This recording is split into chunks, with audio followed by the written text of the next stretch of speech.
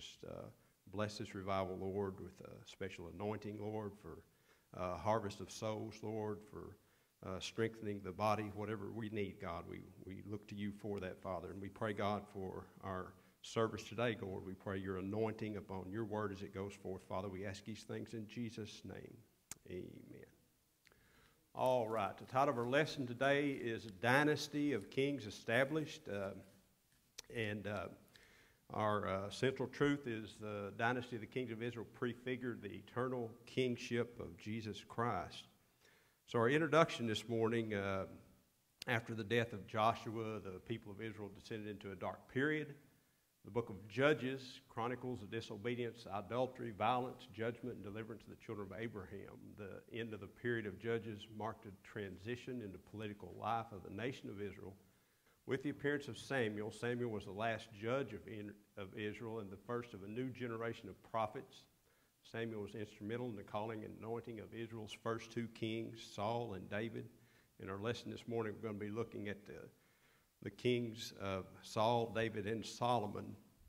So Joshua's life has ended from last week's lesson. He had replaced Moses as leader of Israel, divided the lands between the tribes and the people that took up residence. And after Joshua died, the 12 tribes kind of kept a loose union between them. But as far as God, they'd lost their way. As you read the book of Judges, as our introduction has told us, they had disobeyed Jehovah by allowing certain tribes and certain people to stay in the promised lands. These people that worshipped idols and had strange gods, and they were a temptation to the Israelites in the promised land. So by disregarding God's word, by not ridding the land of idol worship, they allowed those temptations to stay close to them. And as they lived close to these temptations, they strayed from God. Is there even a lesson in that for us today? Do we live close to temptations and things that maybe can pull us away from God? I think God's message to us is to live a holy lifestyle, right? And today we have all kinds of idols. We know an idol is anything that takes the place of God in our life. People can even worship themselves, and that can be their idol. So it's up to us to rid those temptations, get them out of our life, and not allow them to stay around and pull us away from God. So the Israelites, they would be afflicted by these nations, different ones, and God would raise up a judge as he heard their cries. He heard them cry out in their oppression. He would raise up a judge, a man or a woman, anointed, used of God. Again, not perfect, but used of God at that time. And they would, deliver them from that oppression, but then they would go back into the same cycle over and over again. So, and the last judge of Israel, as our introduction told us, Samuel, who's also a prophet. And in today's lesson, as we get into it, we're going to start in 1 Samuel chapter 8, I think.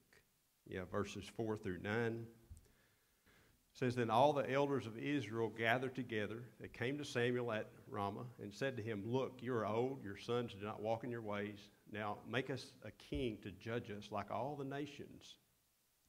But the thing displeased Samuel when they said, Give us a king to judge us.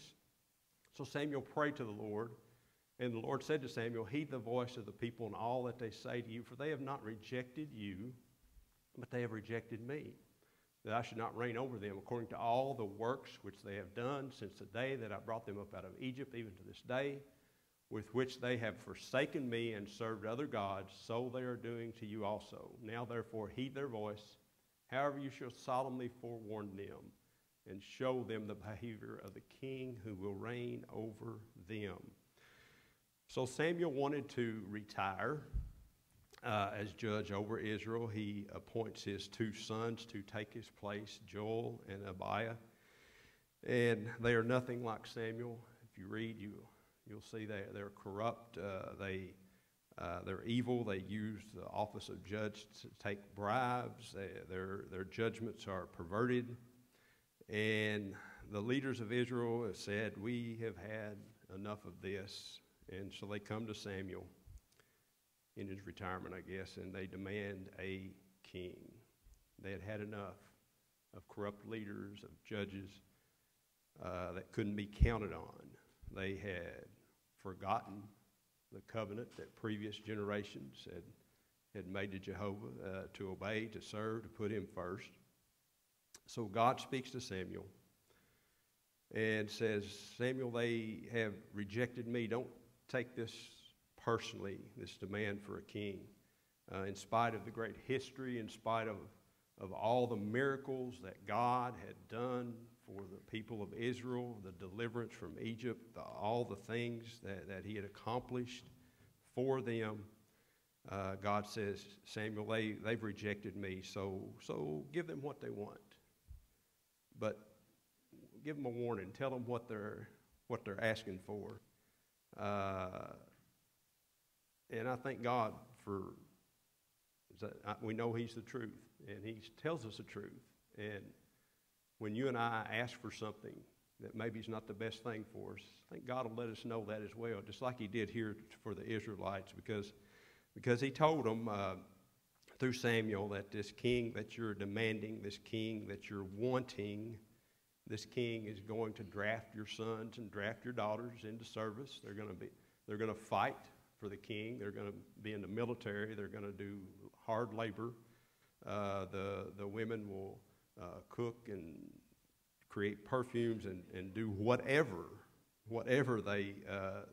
he wants them to do.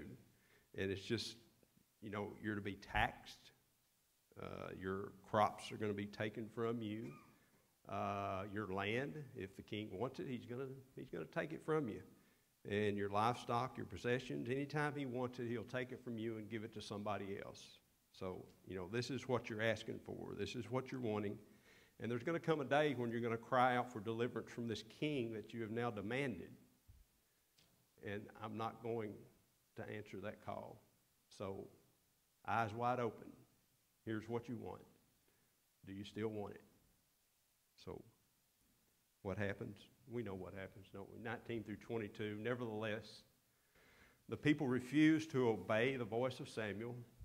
And they said, no, but we will have a king over us, that we may also be like all the nations, that our king may judge us and go out before us and fight our battles. And Samuel heard all the words of the people, and he repeated them in the hearing of the Lord. So the Lord said to Samuel, heed their voice and make them a king. And Samuel said to the men of Israel, every man go to his city. So again, in spite of all this, Israel says, I want a king. Why? Because the nations around them, even the ones that were still in the promised land, that they were supposed to drive out to remove that temptation, so they wouldn't have a negative influence on them. And yet they were also called, as we saw in last week's lesson, Israel was called to be a nation of priests for the rest of the world. A nation of priests proclaiming to the rest of the world, Jehovah. Here's how we serve Jehovah. Here's what it's like to serve Jehovah, the one true God. And now they are saying, I want to be like these other nations. That's what I want to be like. I want to be like all the nations around us. I want to fit in, right? Do you ever want to fit in? Be one of the gang? Be one of the crowd? Well, that's what Israel is saying here. I want to fit in. I want to be like everybody else. Well, how did that get up there? 1 Peter chapter 2, verse 9. You, talking about God's children, you are a chosen generation, a royal priesthood, a holy nation, his own special people. King James Version calls us peculiar. That's okay too. Peculiar. If you don't like peculiar, say you're special. But say you're different, because that's what we are. That's what we're called to be. You may proclaim the praises of him who called you out of darkness into his marvelous light. So, do we want to fit in? Do we want to be like everybody else, like the nation of Israel's wanting to be here? That's not the right direction for the child of God. We're called to be special, peculiar. Any comments here? Yeah, what was the biggest difference in the judges ruling and the kings? Judges were temporary, of course. They would, book of Judges, I don't know how many years, several years you're talking about, several generations. And the people would go into that cycle of, serving God, for a while, and then they would fall away from God. Then came the oppression from different, a lot of times the Philistines or other Steens or Ites would come in and attack and steal, and then God would hear the cries of the people. They would turn to God again, and cry out, save us, help us. God's a merciful God, isn't he? I mean, you see it in the Old Testament. It's not just in the New Testament. And he would raise up a judge, and that judge would lead the people, deliver them, and then things would go good for a while. But then, you'd go back. So you read about all those judges. It's just a cycle of up and down. Of course, when the king was appointed, as we know, you had the same cycle as well, right? It depended on, a lot of times it depended on the king, right? Godly king. The nation of Israel would live, good overall. But then here come an ungodly king, and they would follow him just as well. But it was just like a period where a judge would just rise up or be chosen of God. And now, as we see the kingship established, you'll see, even some of the prophecies start to come forth, even from the patriarchs and stuff, as we'll get into that. Any other comments? Let's go to, let's see, did I get that? Here we go. Chapter 9, verse 17. So when Samuel saw Saul, the Lord said to him, there he is, the man of whom I spoke to you. This one shall reign over my people. So now God speaks to Samuel. Tomorrow, about this time, I'm going to send a man your way from the tribe of Benjamin. And when Samuel sees this man, he, as we'll talk about more in a minute here, you look at Saul and you see somebody that is, hey, he should be king, right? So, chapter 10, verse 1. Then Samuel took a flask of oil, he poured it on Saul's head and kissed him and said, is it not because the Lord has anointed your commander over his inheritance? So Samuel, as judge, anoints Saul as king of Israel. This anointing here, as this oil is poured over Saul's head, and this same anointing would take place over every king that Israel would have.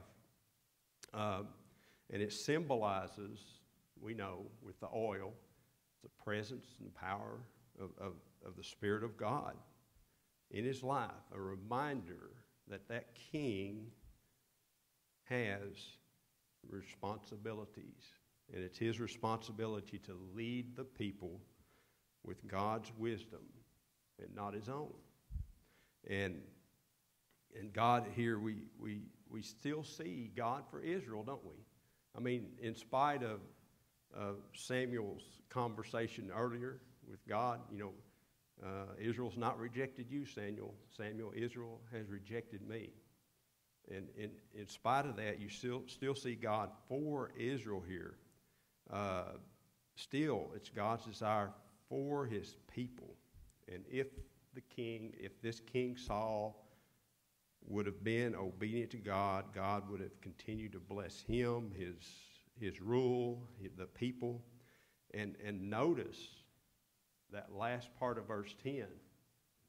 Is it not because the Lord has anointed you, Saul, commander over not Saul's inheritance, God's inheritance? So God still considers Israel his people, even though it seems that they have rejected him. So again, throughout Scripture, you can just see God's mercy reaching out for his people. To come back, and to turn to him, to be obedient to him. That's what God is asking. That's what he wanted from Israel, and that's what he wants from you and I as well. He wants obedience, and he wants us to serve him, to worship him. So let's go on and look at Saul a little bit more here, verses 17 through 25. I'm sorry for a big amount of scriptures here, but we need them all, I think. It says, Then Samuel called the people together to the Lord at Mizpah and said to the children of Israel, Thus says the Lord God of Israel, I brought you up, Israel, out of Egypt, reminding them, delivered you from the hand of the Egyptians, from the hand of all kingdoms, and from all those who oppressed you. But you have today rejected your God, who himself saved you from all your adversities, your tribulations, and you have said to him, No, set a king over us. Now therefore present yourselves before the Lord by your tribes, by your clans. And when Samuel calls all the tribes of Israel to come near, of course the tribe of Benjamin was chosen. When he calls the tribe of Benjamin to come near by their families, the family of Matri was chosen, and Saul, the son of Kish, was chosen. But look, when they sought for Saul, they couldn't find him. Therefore they inquired of the Lord further, Has the man come here yet? And the Lord answered, Yeah, he's here, but he's hiding amongst the luggage, or in this translation, hiding amongst the equipment. So they ran, they brought him there. When he stood among the people, look, he was taller than any of the people from his shoulders upward. Samuel said to all the people, Do you see him whom the Lord has chosen, that there is no one like him among all the people? So all the people shouted and said, Long live the king. Then Samuel explained to the people the behavior of royalty, warned them what was going to happen again, wrote it in a book, laid it before the Lord, and Samuel went, sent all the people away, every man to his house. So Samuel gathers the nation together to choose a king. As lots are cast, the tribe, the families are chosen, and finally it comes down to Saul, and he's hiding. He is very reluctant to take this responsibility on. He really didn't want the job, but it was his. And again, he was, his stature, he was majestic, he was kingly looking. He looked like a king. Just what Israel wanted for their king. This is just exactly what they wanted. So they accepted him as king. And Saul had potential, really, because God would have used him. God would have worked through Saul. We know what happened at the end of his reign and all of that, but when he actually decided to call on God, it was too late. You and I have potential. You've got potential, just like Saul. Because when God calls you, and God is calling you for a work, when he calls you for a work, guess what? He will equip you. He will be with you. He won't leave you. He won't leave you, without what you need to accomplish what he calls you to do. So don't be like Saul, because we know from Saul he lost his faith in God. He failed. He became disobedient. And this slide kind of sums it up here. After becoming king, Saul began military campaigns against the enemies of Israel. This led to a confrontation with the Philistine champion, Goliath. We know about that. The Israelite champion was Saul.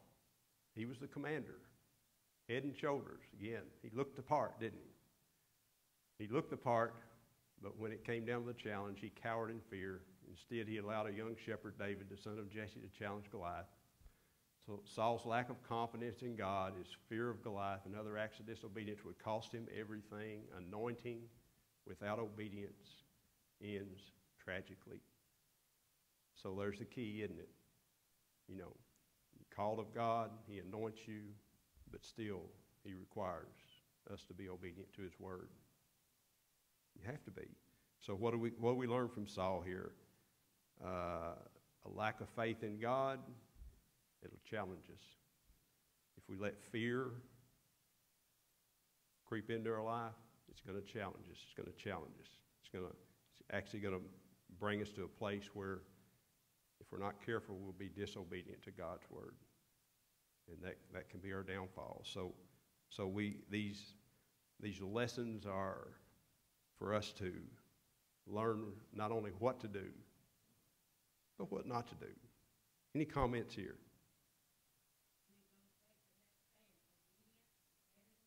And who was that said to, right? Yeah, exactly. Okay, let's go to the next king, David. 1 Samuel 16 says, and the Lord said to Samuel, how long will you mourn for Saul, seeing that I have rejected him from reigning over Israel? Fill your horn with oil and go, and I am sending you to Jesse the Bethlehemite, for I have provided myself a king among his sons. Samuel said, how can I go if Saul hears that he will kill me? But the Lord said, take a heifer.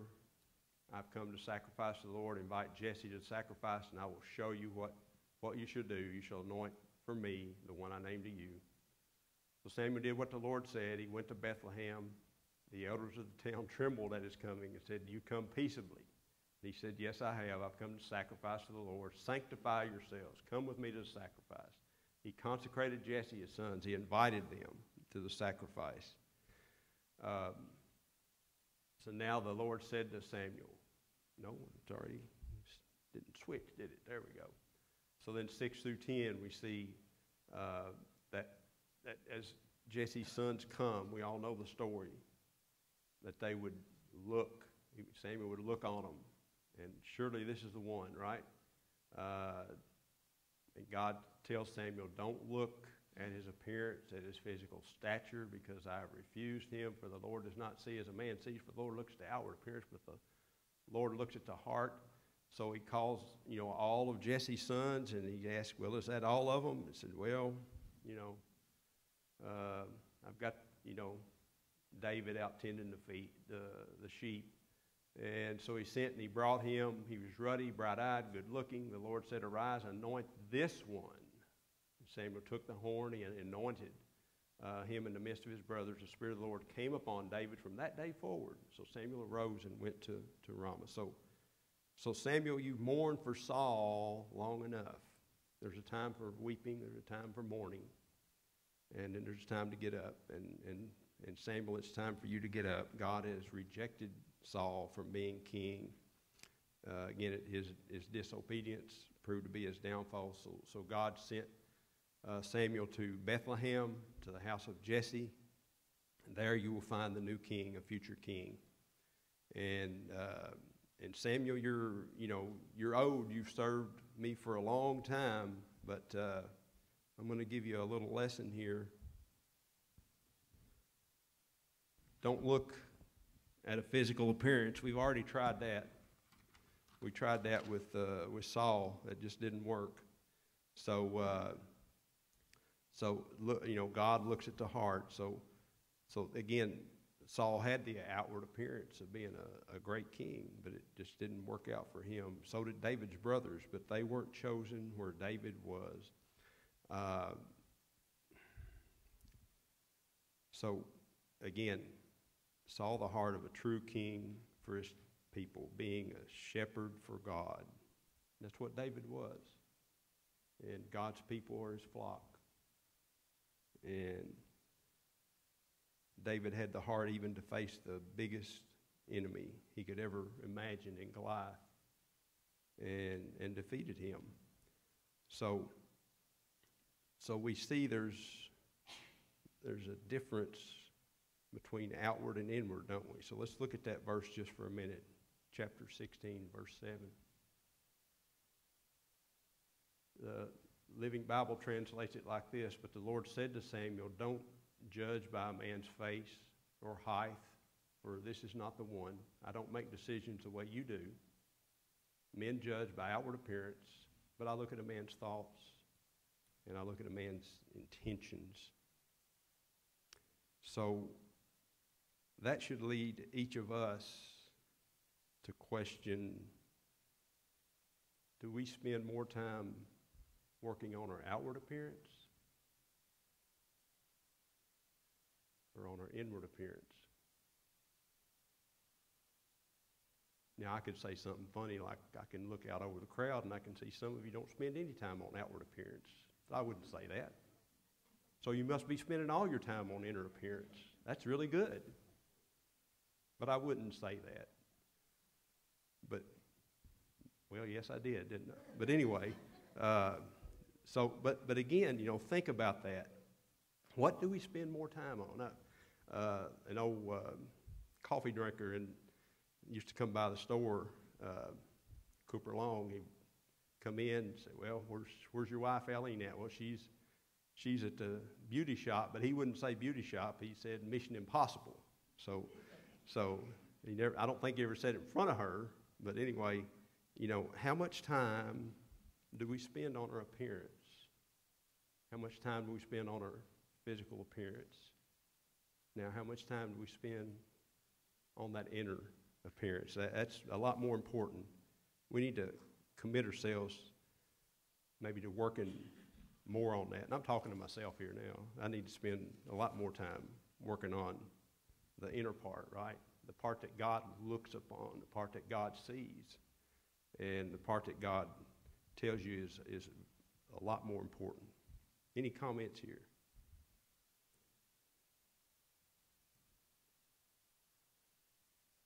Okay, 1 Chronicles chapter 17. "It came to pass when David was dwelling in his house, David said to Nathan the prophet, 'See, now I dwell in a house of cedar, but the ark of the covenant of the Lord is under tent curtains.'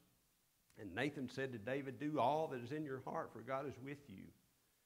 But it happened that night that the word of God came to Nathan, saying, 'Go tell my servant David, thus says the Lord, you shall not build me a house to dwell in, for I have not dwelt in a house since the time that I brought up Israel, even to this day, but have gone from tent to tent, and from one tabernacle to another.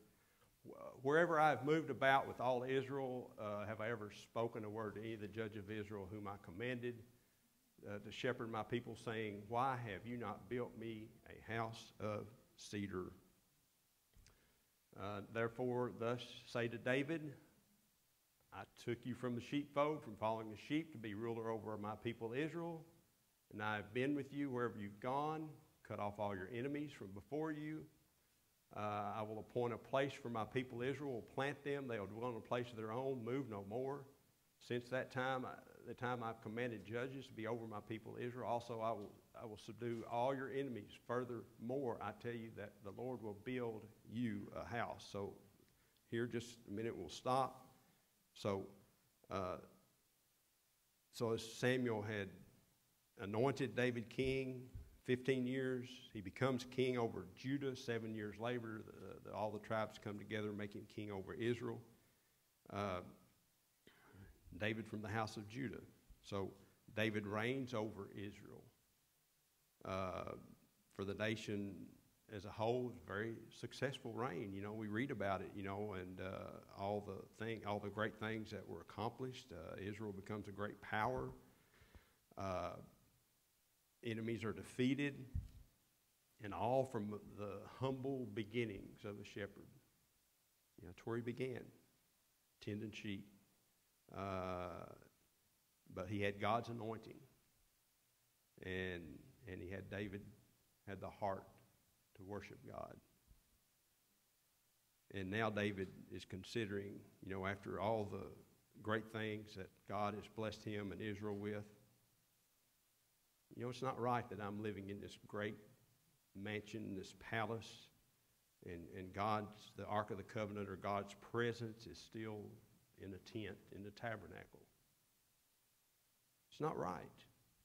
And he talks it over with Nathan the prophet, and David has such a desire to build God a house, a permanent structure, a temple. And here again, after all of David's successes and his failures, we'll talk about that in just a minute. I love the Bible because the Bible's honest. You know, none of us are perfect. Not even the guys and gals, the men and women we read about in Scripture. Now you will not build me a house, even though it's your desire to do so. But let me tell you about your house. God is so good as he's fulfilling his prophecy here. It shall be when your days are fulfilled, David, when you must go to be with your fathers, that I will set up your seed after you, who will be of your sons. I will establish your kingdom. Now your son, he shall build me a house, and I will establish his throne forever. I will be his father, he shall be my son. I will not take my mercy away from him as I took it from him who was before you. I will establish him in my house, in my kingdom forever. His throne shall be established forever, according to all these words and according to all this vision. So Nathan spoke to David. So God turned it around. It was David's desire to build God a house, a permanent structure, something that would last, something that had a foundation. And God says, let me tell you about your house that I'm going to establish, David. Your son's going to follow you on the throne. He will build this house that you're talking about for me, but your house, your family will continually be on the throne of my nation, Israel. And God established this covenant with David here. And from his lineage, we know that Jesus Christ springs forth. The relationship that God had with David, it's the same relationship he wants with you and me. The same one. His grace, his mercy, ever extended, that we so desperately need. So David did prepare for the building of the temple, building of the house, and he did everything he could. And thinking about establishing David from the tribe of Judah on the throne forever, you look back, we talked about the patriarchs last week. So here's a prophecy to Jacob, the scepter shall not depart from Judah, Genesis 49:10, nor a lawgiver from between his feet until Shiloh comes, and to him shall be the obedience of the people, the establishment of the house of Judah upon the throne of Israel. And again, you see God's word come to pass. You see, prophecy coming to pass. So, and you look at David's reign, and even though his reign was very successful, we know he had issues as well, didn't he? Again, the Bible's very honest. One day, David arose from his bed and walked around on the roof of the king's house. He should have been out on the battlefield. He was lifted up with all things under his feet as he surveyed his capital city. He saw a beautiful woman bathing, Bathsheba. We know what happened there: adultery, murder. While the shepherd king with a heart after God, right? He had the heart of God. And he did finally repent, but yet there were still consequences to those actions. His first child died. Son Amnon raped his half-sister Tamar. Absalom avenged his sister, killing Amnon. Absalom rebelled. We know he was killed. So there's a lot of tragedy there in the midst of all the success that David had in his reign. So even though David's house was in disarray because of his sin, God did preserve the dynasty. David was not cast from the presence of the Lord, but sustained by the Lord's gracious hand. Again, God's grace, right? None of us are perfect, but we can all look to God for grace and mercy when we need it and call upon him, just like David did here. But yet, keep in mind that sin has consequences, as we know from David's story as well. So it's best to not sin, right? It's best to not have to call on God's mercy and grace. I'm glad it's there, but again, by being obedient to God's word, we can stay close to him. We can get rid of those temptations, those weights that the New Testament talks about that so easily can beset us. Let's shut them off and get rid of them and stay close to God. So our last king we're going to talk about here is Solomon. 2 Chronicles chapter 1 verse 6, and Solomon went up there to the bronze altar before the Lord, which was at the tabernacle of meeting, and offered 1,000 burnt offerings on it. So David's reign is drawing to a close. God chose Solomon to be king. It took a little political maneuvering to get that done, but Solomon did take control, and his first act was to bring the nation together to worship in a time to renew Israel's covenant with Jehovah. And here you see by this very act that Solomon, at least at the beginning of his reign, shows the nation his desire to be like his father David by offering 1,000 burnt offerings. He's seeking the heart of God here by worship. And then you go on to chapter 6, verses 1 through 6. And so at this time, Solomon has completed the building of the temple. Scripture tells us it took about 7 years, and it was a magnificent structure. And as they celebrate with the dedication of the temple, Scripture again tells us that God's presence so filled that place that even the priests couldn't stand and worship, and they couldn't minister for the glory of the Lord that filled the place. And then Solomon blessed the temple here. He blessed the people. In verse 6, again, we see the reaffirmation of the covenant God made with David. Yet I have chosen Jerusalem that my name may be there, and I have chosen David to be over my people Israel. So again, you see how the house of David is established as ruler over Israel. And then the last part of our lesson here from chapter 9, verses 1 through 8.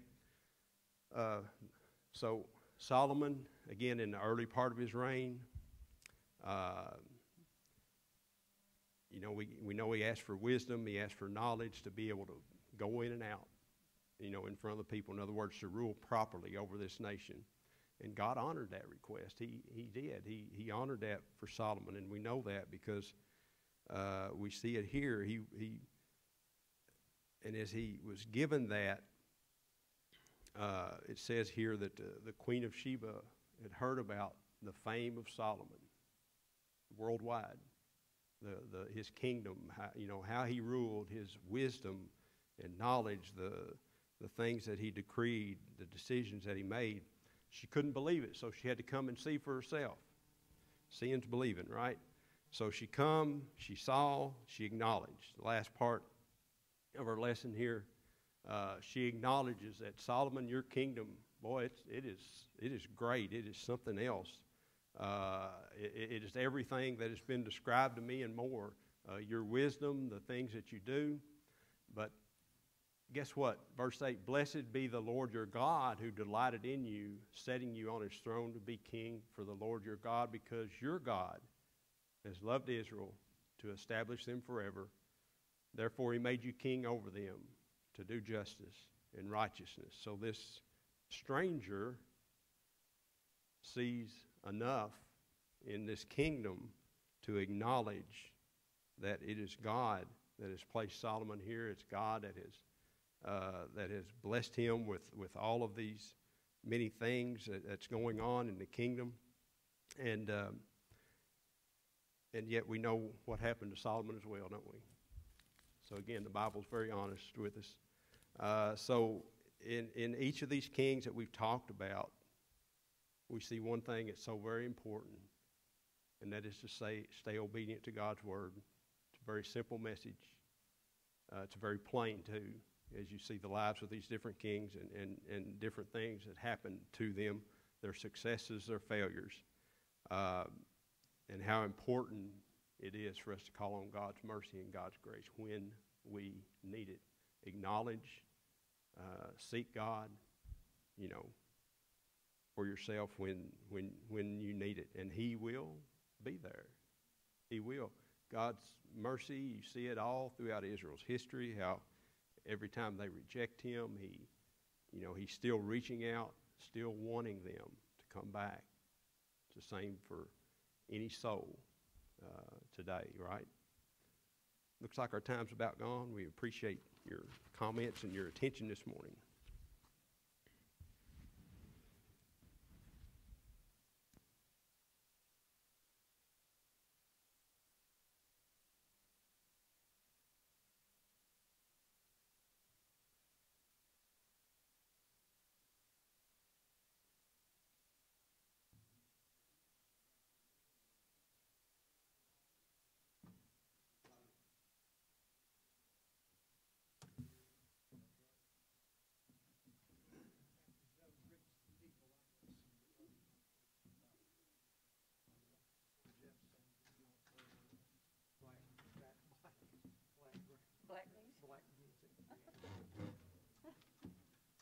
Hey, girl.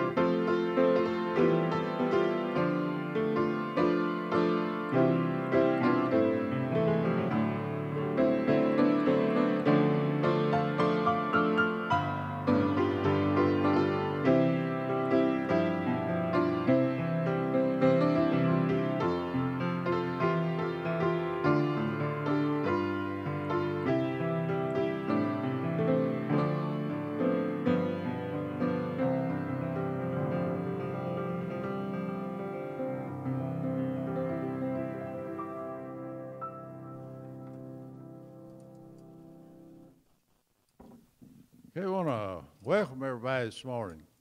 Glad to have you with us. Got a nice, good crowd this morning. we just appreciate you. They're all of them's glad they're coming back, and that's the way we like you. We like I say, our church house full, don't we? We just do. We just appreciate you. Good to have Sister Betty Schaefer. Revival starting this morning, so I hope everybody's in the revival spirit, and we're looking forward to hearing her later. And good to have Maureen back from her trip. Good to have her back, and Jeff and Cindy. Jasper, they was here earlier. Mason, we wanted to, out there, Mason. We're glad to have them back with us. We really missed them. He's been sick a long time, but glad to have them back with us. And we are always glad to have all of our visitors. Got a card to read here for the church.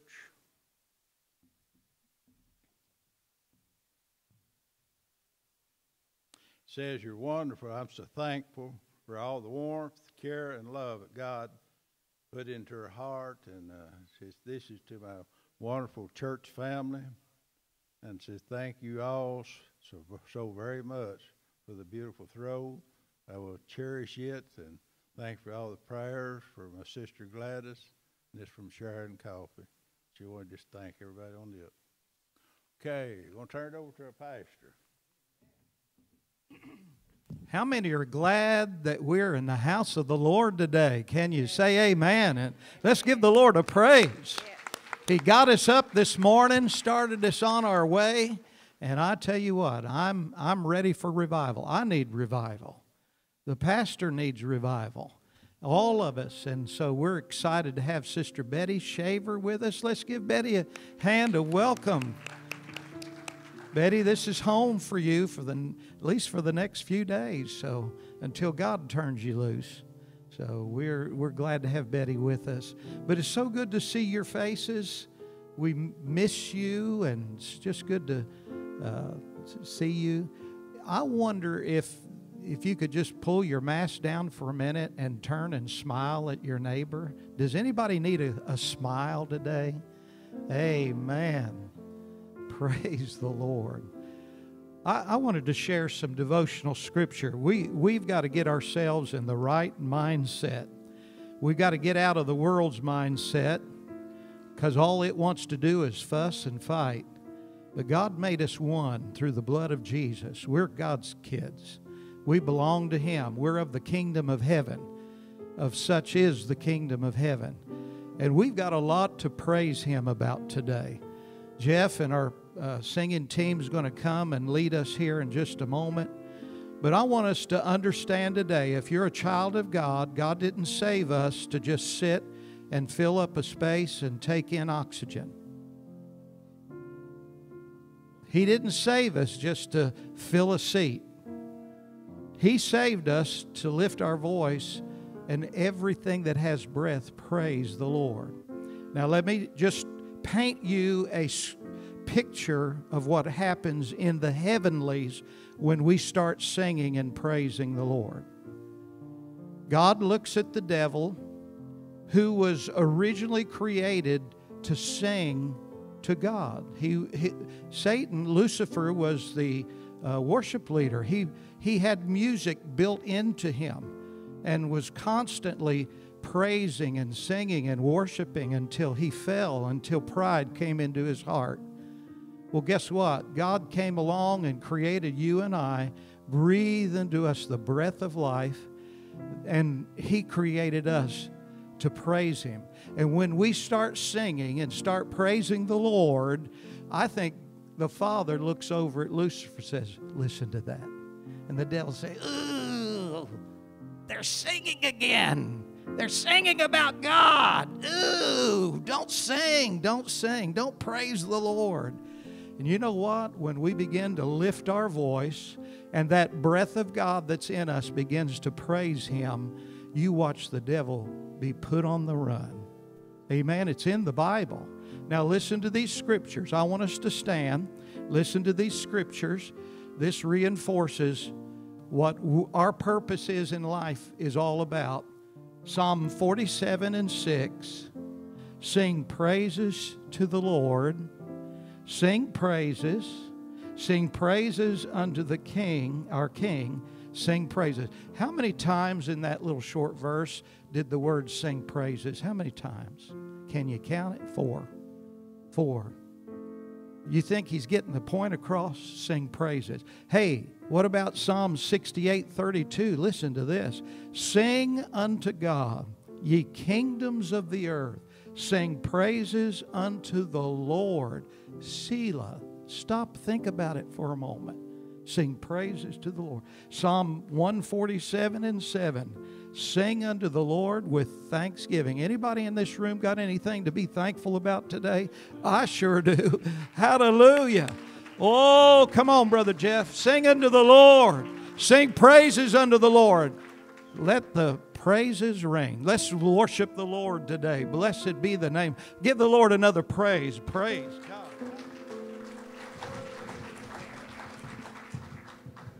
Well, since Brother Cornett's read all those scriptures, we're going to have to change the song, Brother Danny.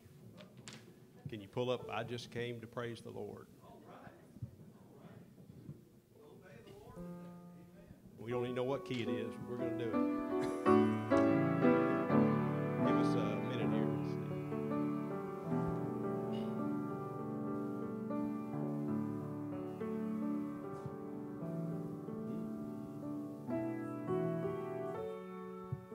How many came to praise the Lord this morning?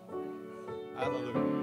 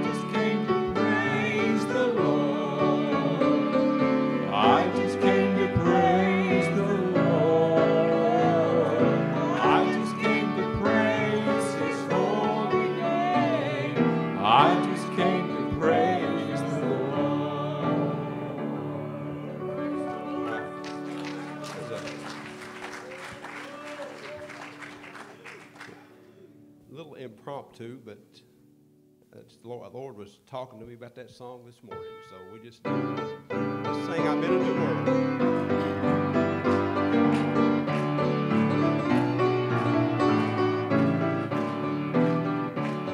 The Lord has been so good to me, He set my captive spirit free. All things are passed away, all things are new today. He gave me life for passive him. Oh, how I've changed since I found him. I'm in a new world since the Lord saved me. I'm in a new world. Old things are passed away. Behold, all things are new. Ever since that happy day, He opened up my blinded eyes and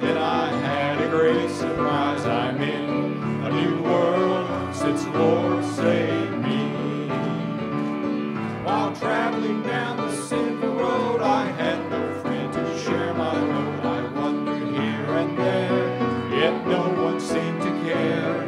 But when I knelt that night to pray, I stepped into a brand new day. I'm in a new world since the Lord saved me. I'm in a new world, old things have passed away. Behold, all things are new, ever since that happy day. He opened up my blinded eyes, and then I had a great surprise. I'm in a new world since the Lord saved me.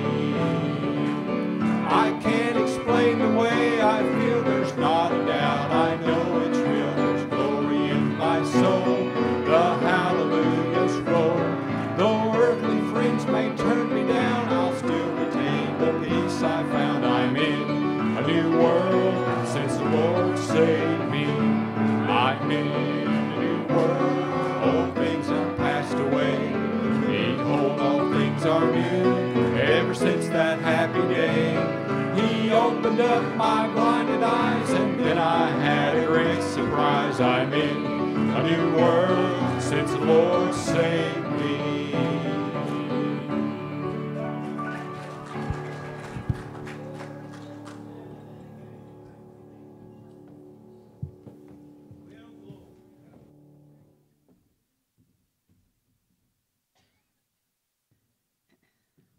After those songs, you'll be ready to worship, shouldn't you?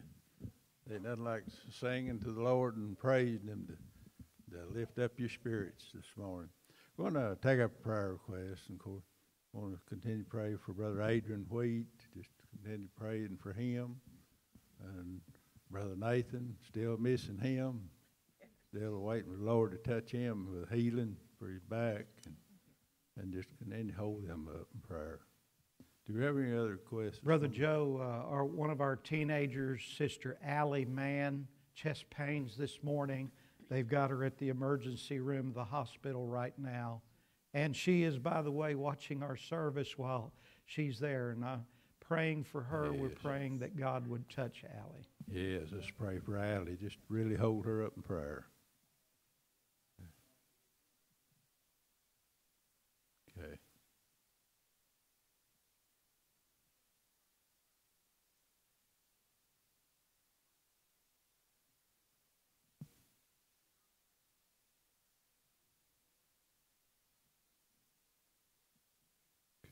Remember this, remember Sister Virginia.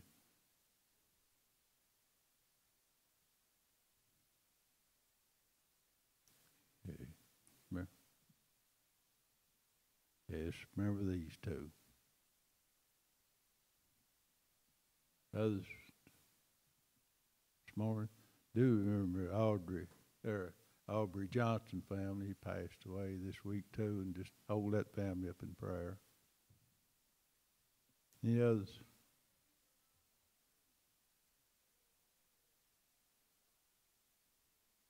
Yes, remember her. Yeah. Okay. Others this morning? Okay.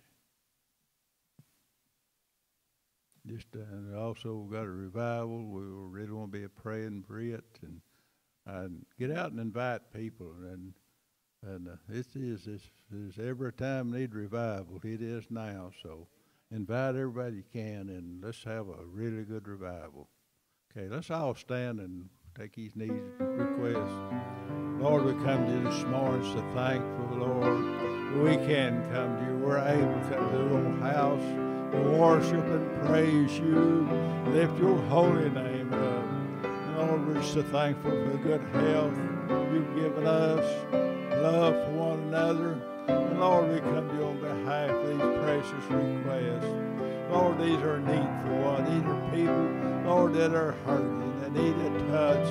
And Lord, it's on a touch that only you can give. Lord, we pray for Brother Adrian. Lord, just touch him, Lord. Lord, whatever caused these strokes, Lord, cause them to cease. Pray for Brother Nathan Skaggs, Lord. We need our clerk back. Lord, he needs healing. We pray for him. Lord, we pray for Sister Woodard. Touch her body. Pray for Jenny. Lord, we pray for the Aubrey Johnson family and that other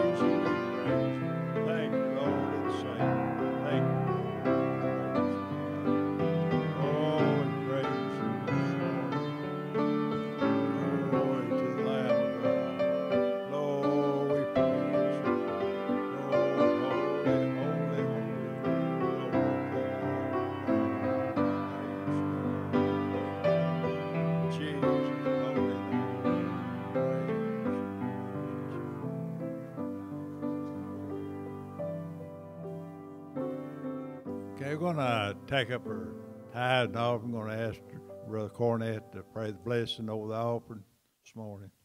Praise God. Heavenly Father, I just feel you're going to do great things today in this revival, God. Lord, we offer ourselves to you, Lord. We bring our substance to the altar and place them in these offering buckets. But God, we worship you today.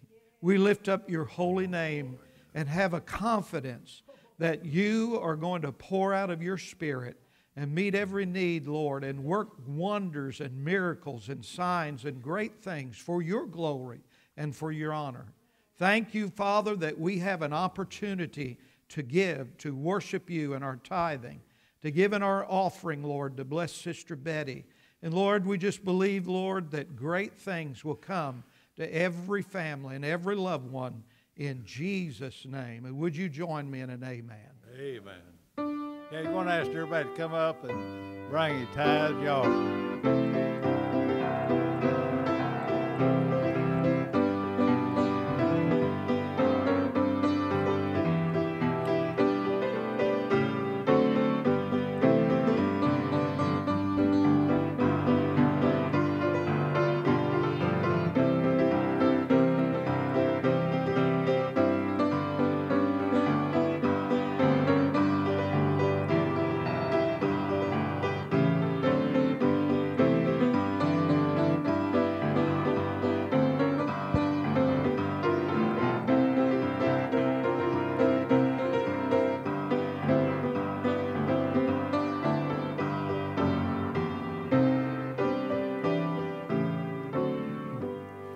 Amen.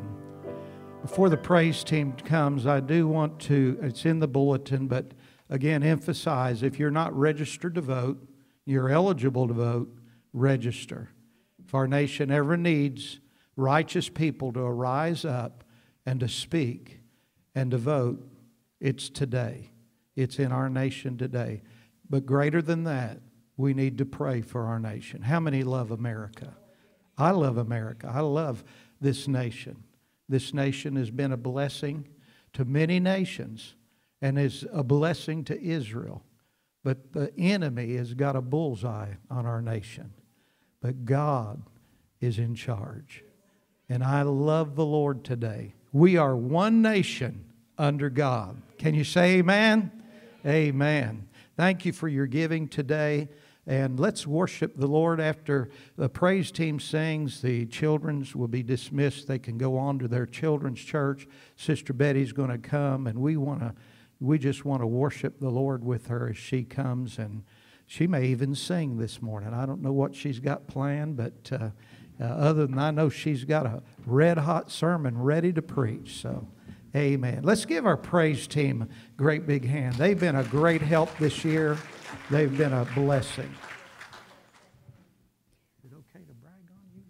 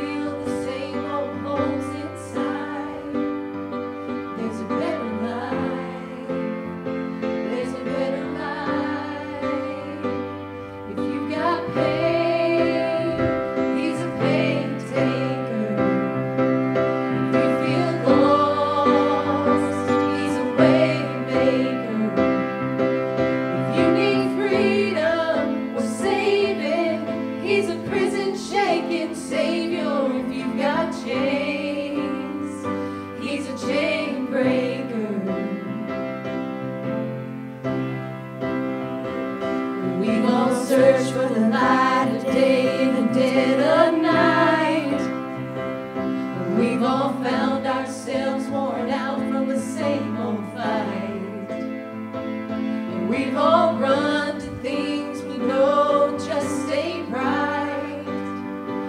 there's a better life. There's a better life. If you've got pain, He's a pain taker.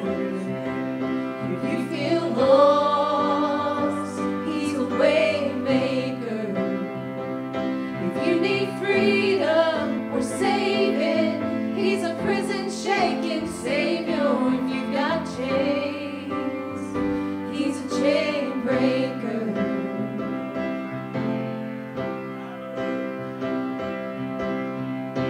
If you believe it, if you receive it, if you can feel it, somebody testify.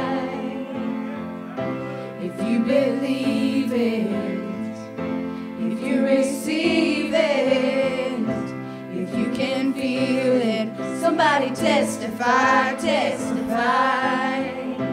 If you believe it, if you receive it, if you can feel it, somebody testify. If you've got pain, He's a pain taker.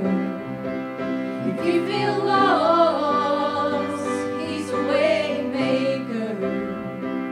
If you need freedom or saving, He's a prison shaking Savior. If you've got chains, He's a chain breaker. If you've got pain, He's a pain taker. If you feel lost, He's a way maker. If you need freedom or saving, He's a prison shaking Savior. If you've got chains, He's a chain breaker.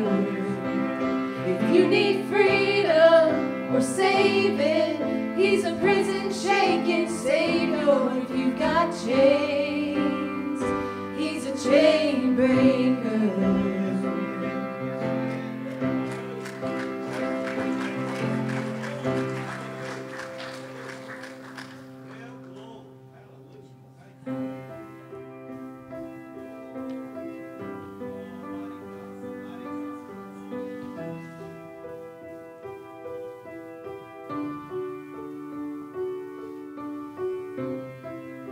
We've seen what you can do, oh God of wonders.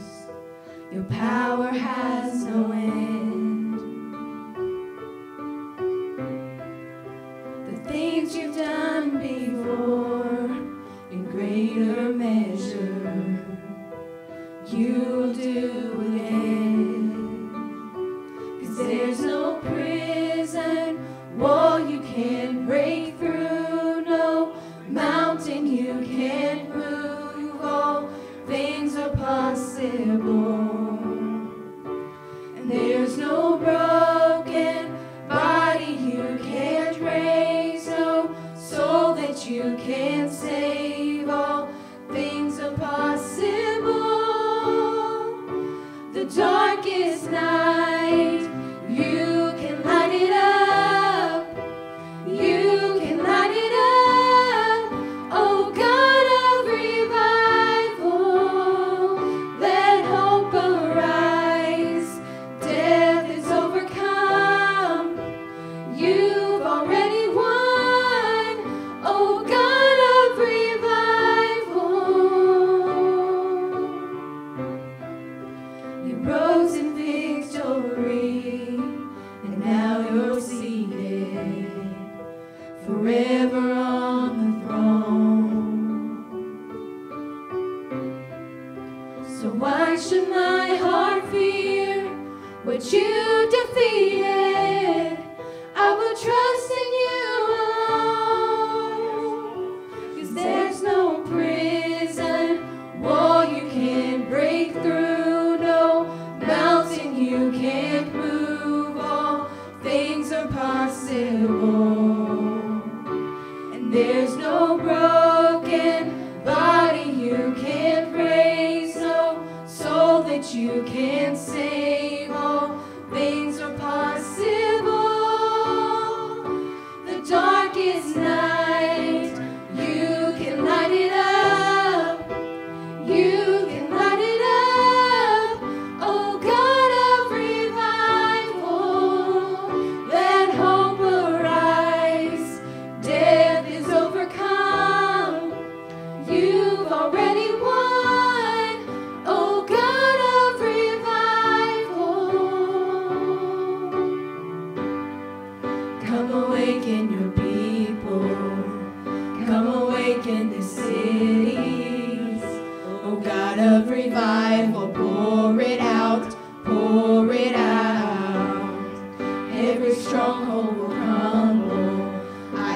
chains hit the ground. Oh God of revival, pour it out, pour it out.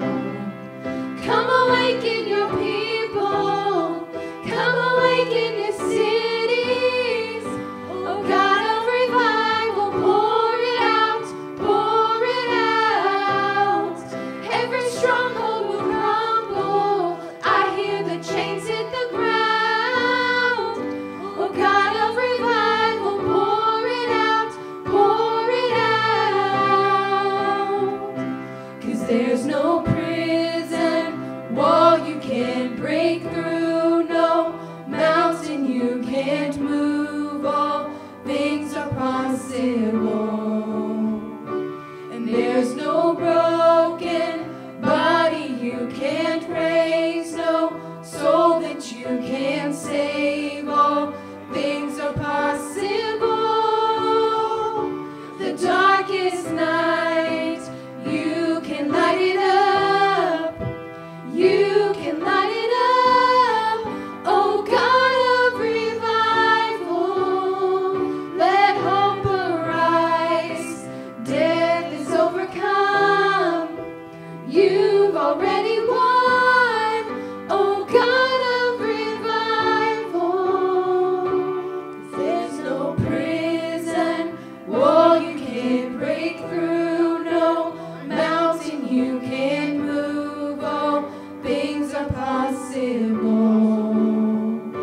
And there's no broken body you can't raise, no soul that you can't save. All things are possible. Things are possible. Oh, yes. Amen. Put your hands together and praise the Lord.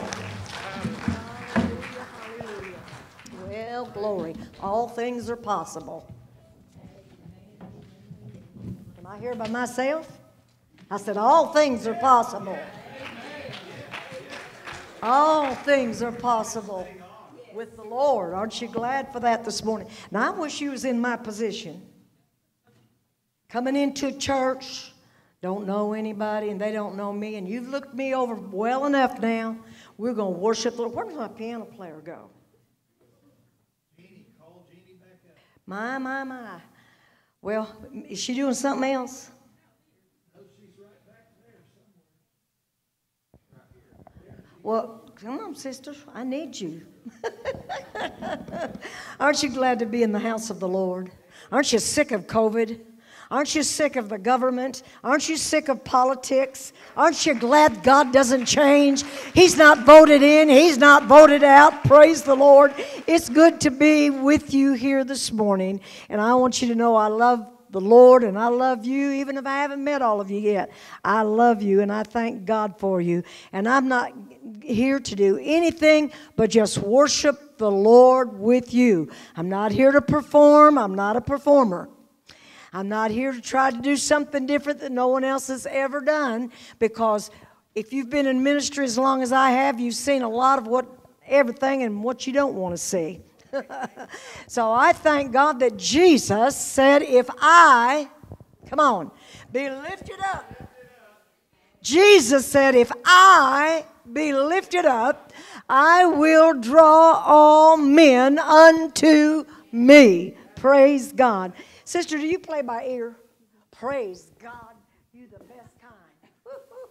Put it about down in G. Would you this morning? I know you'll know this one. I want to see if I'm in a Church of God Pentecostal church this morning. I love the lesson this morning. I love the lesson. I love the word. The teacher, I thought he was going to get on my message for a little while there, but we want to be like everybody else. We want the downtown people or the surrounding area to know that we've moved from across the tracks and we're the elite. But I got news for you. Pentecost is the same. It's never changed, and God is the same yesterday, today, and forever. So it kind of goes like this. It's going to maybe put a D. I love D. Oh, would you be free from your burden of sin?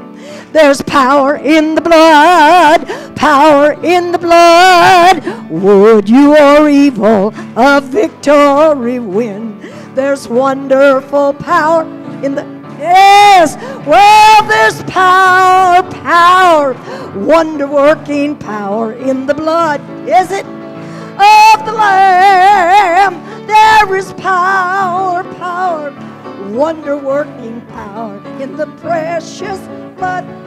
I got news for you. Well, glory, glory, glory. Somebody touch me. Glory, glory, glory. Somebody touch me. Glory, glory, glory. Somebody touch me. I know it was the hand of the Lord. So let's just praise Him. Praise Him. Oh, praise Him in the morning. Praise Him in the noontime. Praise Him. Praise Him. Praise Him when the sun. Why? Why? Because there's power. Power. Wonder-working power in the blood of the Lamb.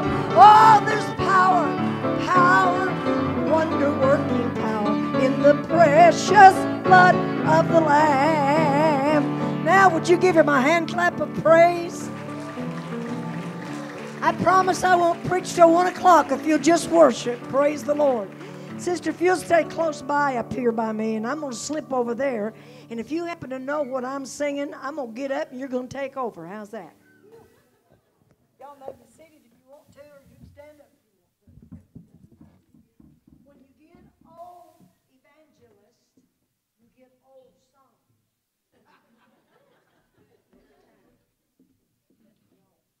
And I sure can't play like her, so if she can play it, woo! I'd be glad for her to take over. I'm playing in G. This song has been on my heart. Does this go down? Praise the Lord. I like to see who I'm singing to.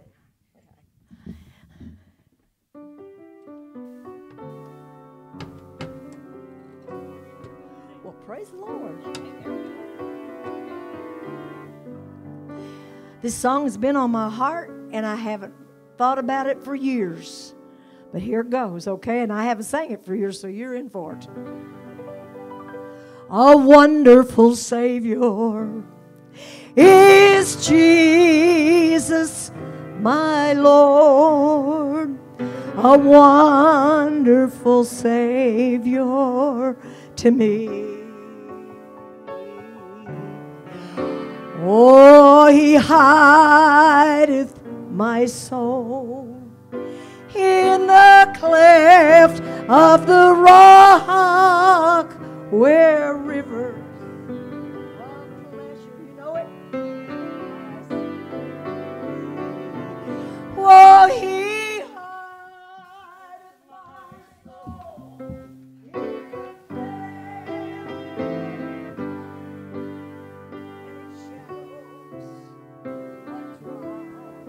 thirsty land.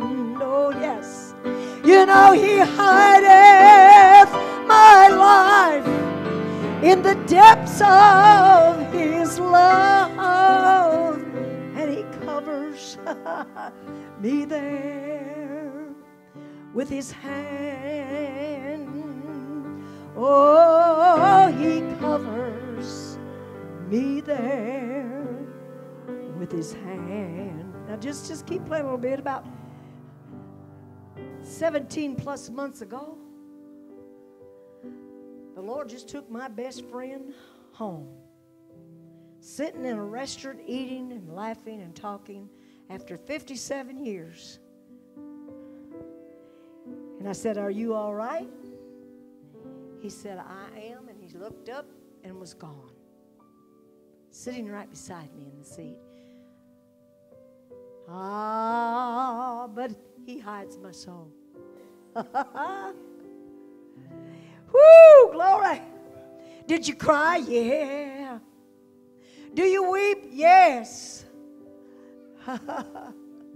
But oh, he hideth my soul in the depths of his love, and its shadows a dry, thirsty land. And he hideth my life in the depths of his love, and he covers Mama Baba Koshandaya me there with his hand. I don't care what you're going through, he'll cover you there with his hand. I said a wonderful Savior. Do you believe that? Is Jesus my Lord. A wonderful Savior he is to me. He hideth my soul in the cleft of the rock, where rivers of pleasure Do you know this song? Would you just stand right now? He hideth my soul in the cleft of the rock, and its shadows a dry, thirsty land. You know he hideth my life in the depth of his love, and he covers me there. Hallelujah. He covers me with his hand. Oh, yes, he does. Thank you, Jesus. He covers me there with his hands. Father, I love you this morning. I thank you for this congregation. I thank you for this door of opportunity just to share the precious Word of God. We're asking for revival. Lord, we can't bring it, but we know you can. We can't refresh your people, but we know you can. We know we're in perilous times, and we need to be hid in the rock. We need for you to overshadow us this morning. And in Jesus' mighty name, I pray that you'll bless the word this morning. Amen and amen and amen. Would you give the Lord a hand clap of praise?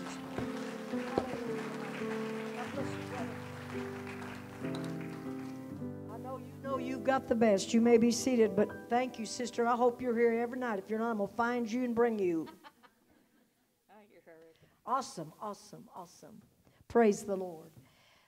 And the praise team sang one of my favorite songs this morning. If you got chains, he's a chain breaker. Woo! Anybody believe that? Hallelujah. Now, it's hard to start revival on a Sunday morning. I started to tell Brother Cornett, but I have such respect for him. Brother Cornett, let's start on Sunday night. Yeah, it just seemed like people are more evangelistic on Sunday night, but I didn't do that. He said, I want you to start Sunday morning. So here I am in obedience to him that's over me in the Lord. Praise God. I want to speak to you this morning. God has dealt with me. I've prayed about this revival off and on all week. And I've said, God, things are different now. Atmosphere is different now. The world is different now. And the church really is different now. We've been hit hard. And I want to just tell you, God has dealt with me all week, and you'll hear me say it all week long probably. Where do we go from here? What do we do from here? What do we turn to now from here? Now, when you advertise revival, don't tell them you have a woman preacher. Because I'm not a woman preacher. And that'll help you. Just say we've got a lady minister. And that softens the blow just a little bit. But I want you to know that in Exodus, I hope I gave you the right scriptures, and if I didn't, just don't read them. Oh, But in Exodus, the 20th chapter and the 19th verse, it reads like this. And they, the children of Israel, said unto Moses, Speak thou with us, and we will hear. But now listen to what they said. But let not God speak with us, lest we die. And Moses said unto the people, Fear not, for God is come to prove you. He's come to test you. Oh, golly, I could just, preach right there. I feel the Spirit when I said it. God's come to prove you, church. He's come to test you to see, are you really still His children? Are you still praising? Are you still thanking? Are you still worshiping? Oh, my Lord, I don't mean to get wound up too fast. Oh, He's come to prove you that His fear may be before your faces, that ye sin not.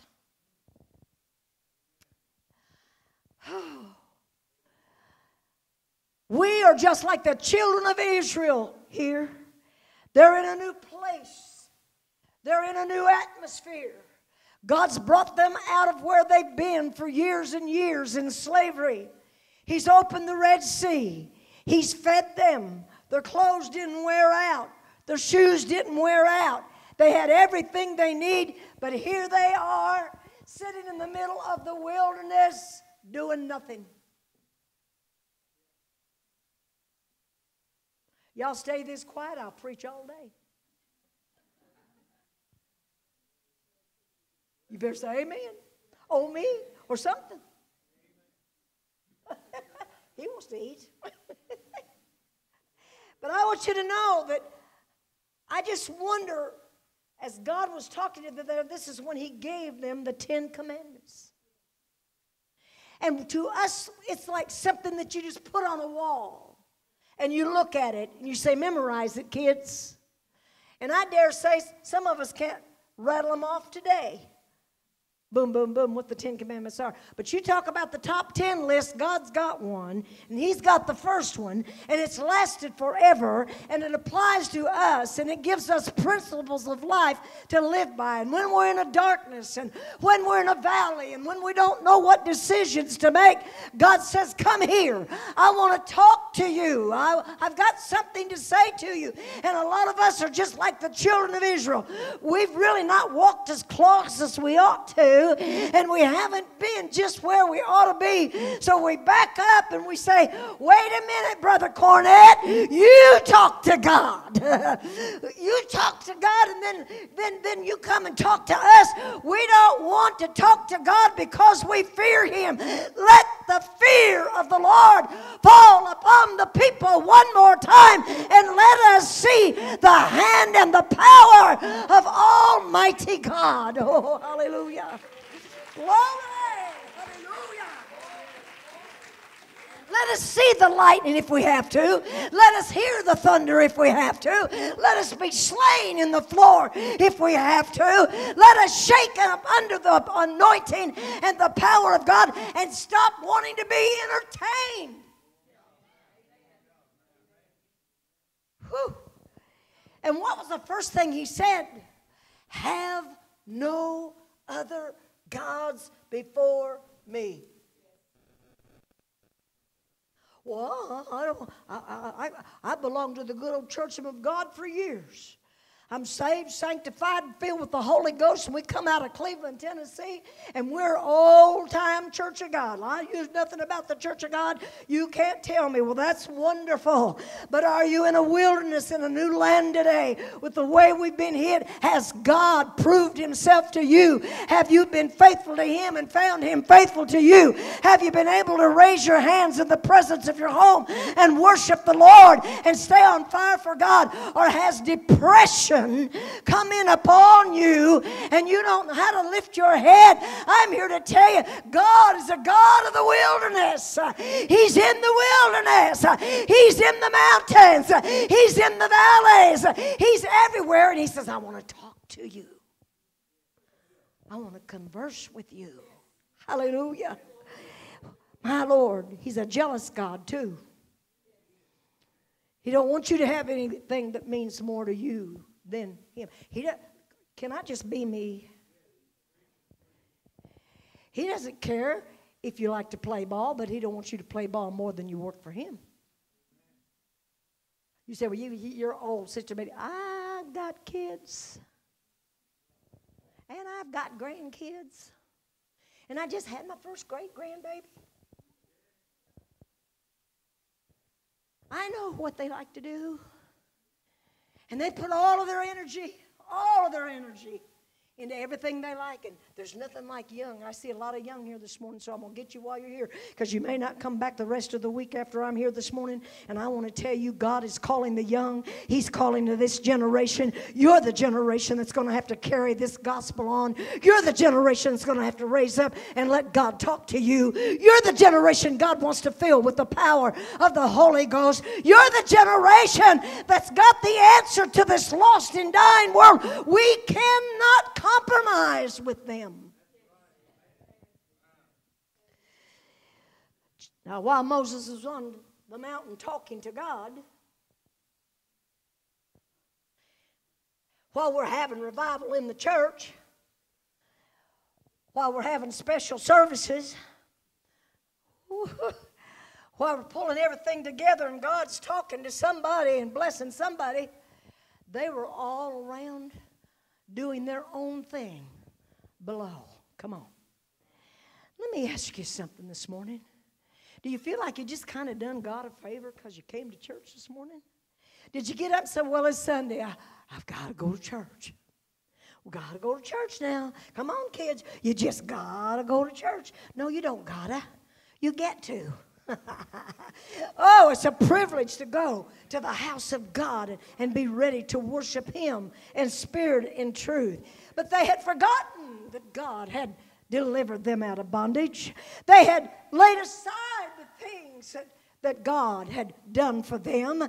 That was in the past, and they were so upset at times they said, let us go back to the garlic and the onions. Let us just go back to where we were enslaved. Sometimes we want things the way we want it, when we want it, how we want it. But God has called you to be a blessing and a vessel to be used for His honor and for His glory. There they were around the golden calf. And they had the nerve. I'm going to get right down to where we are in America today in a minute. They had the nerve to say, this is the God that brought us up out of Egypt. This is the God that set us free. We got people on TV saying, there's not only, Jesus ain't the only way. Some of our movie stars are saying, these people are crazy. We need to get rid of them. We got one woman say, if you don't vote the way we want you to vote, we'll come looking for you when we get it. Come on. But this America that you live in, this country that you live in, has been set free and stabilized by the hand of Almighty God. And it's not about rights and lefts and Republicans and Democrats and donkeys and all of that. It's not about that. It's about good and evil. It's about black and white. It's about not living in the gray area. It's about raising your children to know the fear of the Lord. It's about still being saved by the blood of Jesus Christ. For no man cometh unto the Father except the Father draw him. It's about being filled with the power of the Holy Ghost. It's about healing of the body. It's about worshiping. My God, someone help me this morning. Worshiping Him in spirit and in truth. It's about being set free from your drugs and your sexual addictions. You can't run with the world and walk with God. He's a jealous God. You can't flirt with the things of this life and do a little of this. And this is not in my notes. This is not my notes, not even the way I plan to go this morning. I'm going to follow the Holy Ghost if I don't follow anybody else.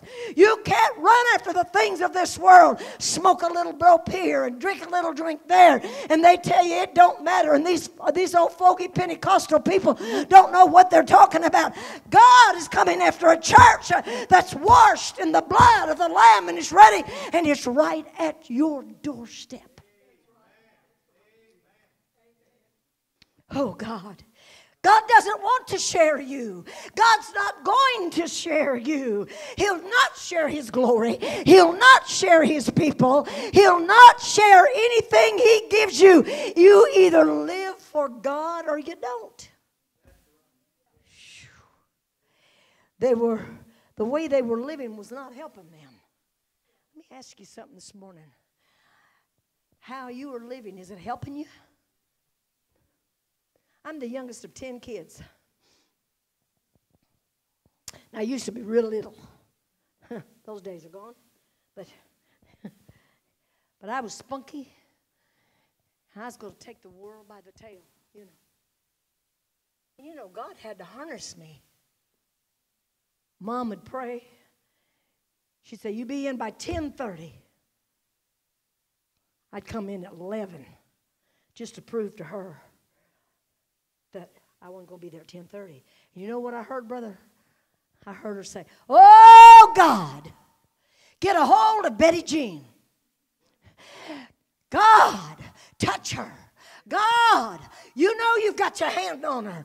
Lord, wake her up. Shake her. Get a hold of her. And I said, my Lord, ain't she ever going to go to sleep? Ain't she ever going to give up? I heard my name called night after night. That's not what really done it. I'll tell you what's really done it. When God rolled back the heavens and He heard her prayer. Hallelujah. He heard what she was asking, and God did what He asked her to do. I'm telling you, whatever you need from the Lord, He'll do it, but you've got to let Him talk to you in the wilderness. And they wanted Moses to do the talking. Now, this is a complete different onslaught. And you may understand, we live in a world now that we want someone to prophesy to us. Give us a preacher that can tell us how much money we got in our pocket. Who cares? What good will that do for saving a soul? We want to be entertained in the gospel. We want the singing to be just so. We want everything to be just high and mighty sometimes. But God is calling us back to the God of our childhoods. He's calling us back to raise up the standards of the old rugged cross. He's calling us back to let us know and let our children know that no one else, there's none like Him. And no one else will walk with you like He does. And no one else will talk with you like He does. And you may think you're real tough and you've got it all together. But I'm going to tell you, when you stand in the presence of a holy God, you'll be like the children of Israel. You'll be scared to death and you say, somebody talk to God for me.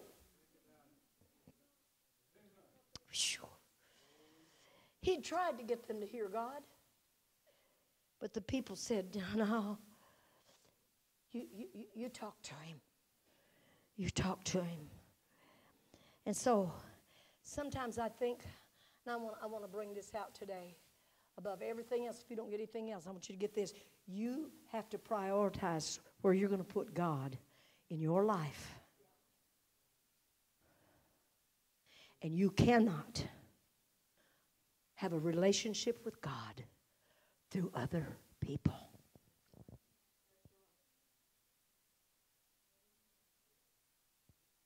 Have you heard people say, you know, the greatest person in the world is the dead person? Did you ever notice that?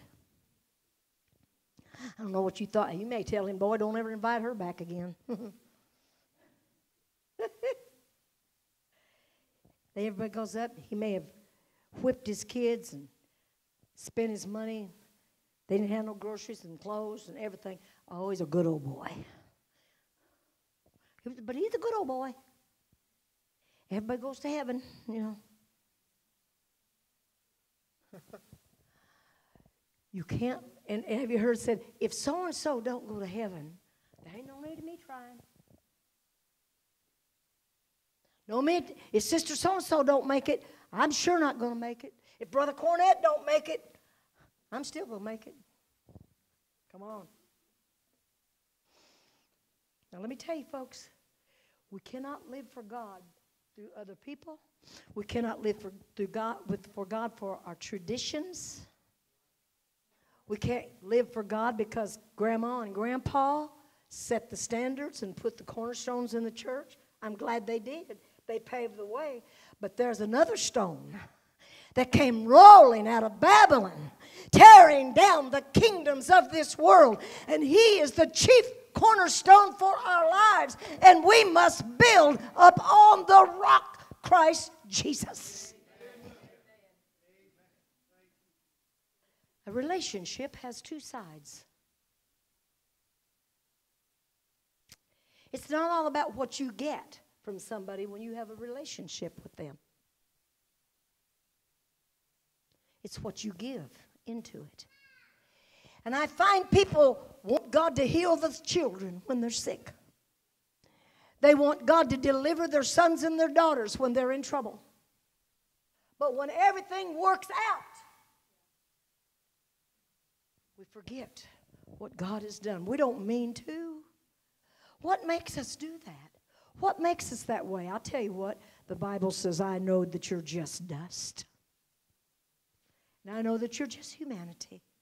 But oh, if that dust will cry out to God, He will mold it and make it into a vessel of honor for His glory.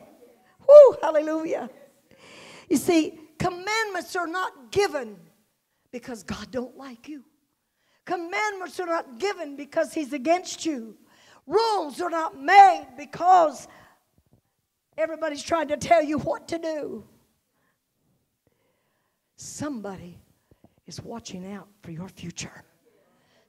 God's looking down the road. He sees what the enemy has planned, and He wants to deter it. He knows the end from the beginning. I was in a revival one time, literally years ago. A lot of young people in it. You know, we used to have it years ago. We don't have it so much now, but a lot of times they'd come to revivals and they'd make fun and carry on and cause a lot of commotion because you were preaching the Word of God. And some boys in a car drove up. At this church, they had, Old Country Church had windows all the way to the ground. They'd drive the car right up to the windows, and they could sit on the hood of the car, stick their nose in, and they wouldn't have to come in church to listen. Anybody know what I'm talking about? And one of them got in the car after service and pulled up to the gas station. He said, how much gas you want? He said, I want enough gas to go to hell on. And right around the curve, he had just enough gas to go wherever it was he went, because he was taken into eternity. You see, God is not going to share us with anyone else.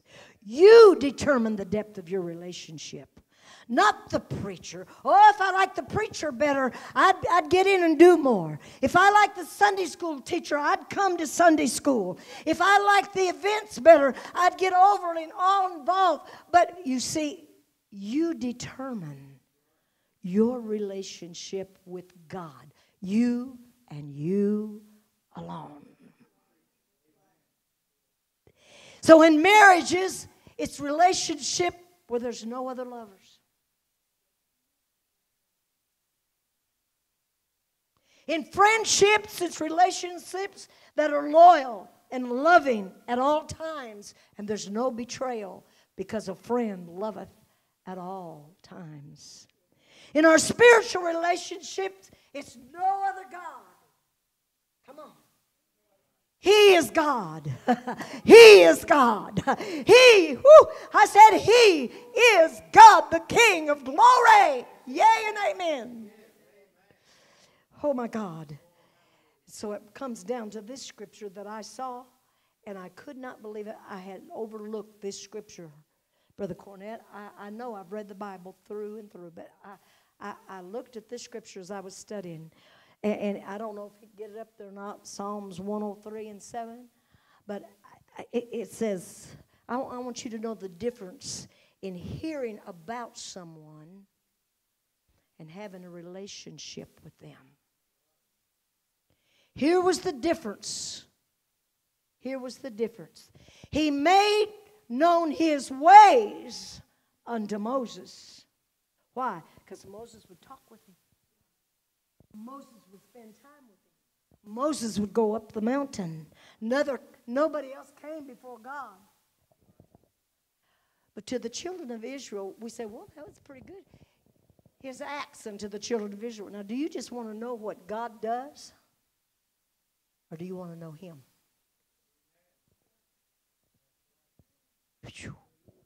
Do you want to know him? Do you want to know the power of God afresh and anew like we used to?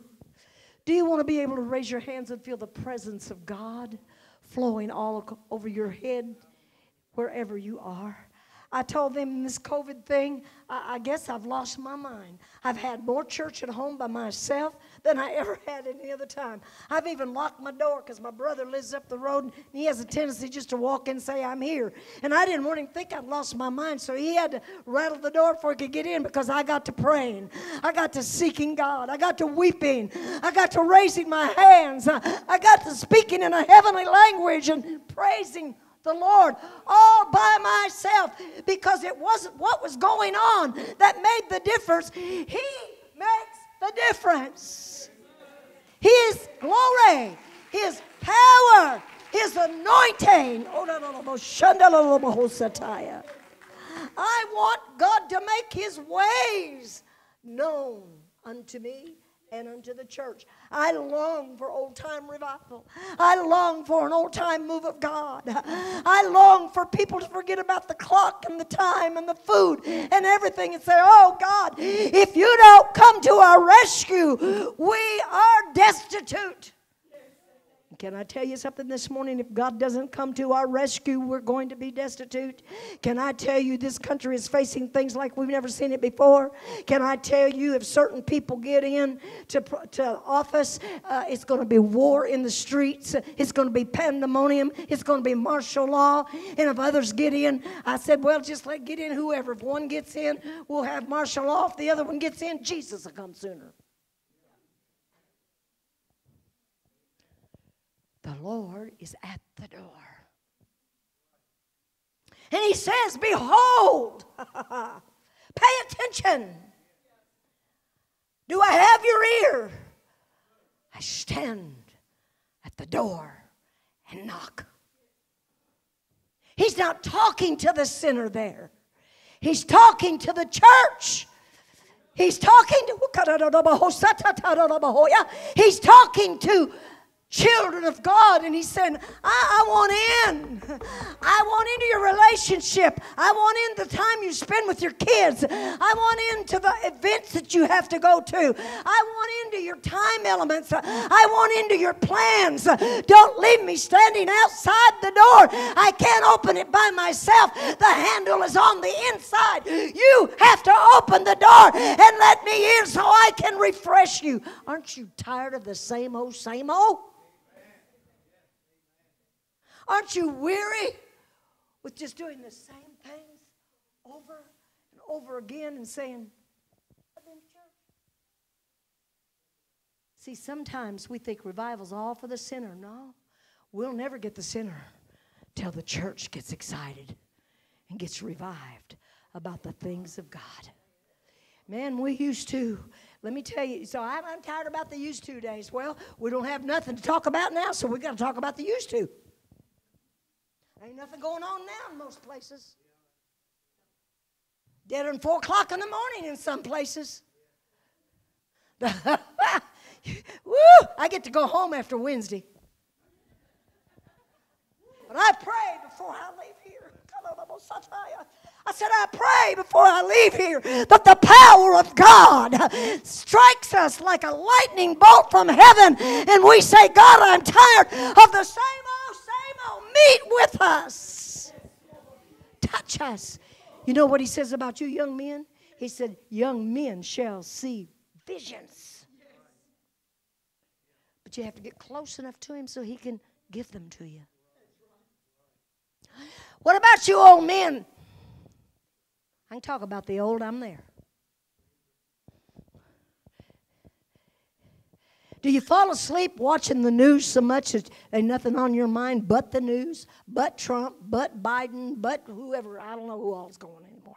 I tell you what, I just let it all go. And you go to sleep with that on your mind, and God can't even crowd through. He could give you a dream if He wanted to. Come on. But oh, He said, my old men shall dream dreams. Your life is not over. He's got a dream for you. He's got a revelation for you. He's got visions for you. And you young ladies that are in this place, on my handmaidens, I will, not maybe, or we hope so, but I will pour out my Spirit, saith the Lord. And He turns right around. You young people ought to be happy. He hits you twice. He said, your sons and your daughters shall prophesy. Woo! Glory! Hallelujah! Meet us in our wilderness, Lord. This wilderness of COVID, this wilderness of mask. Wear a mask. Don't wear a mask. Stay home. No, you can go.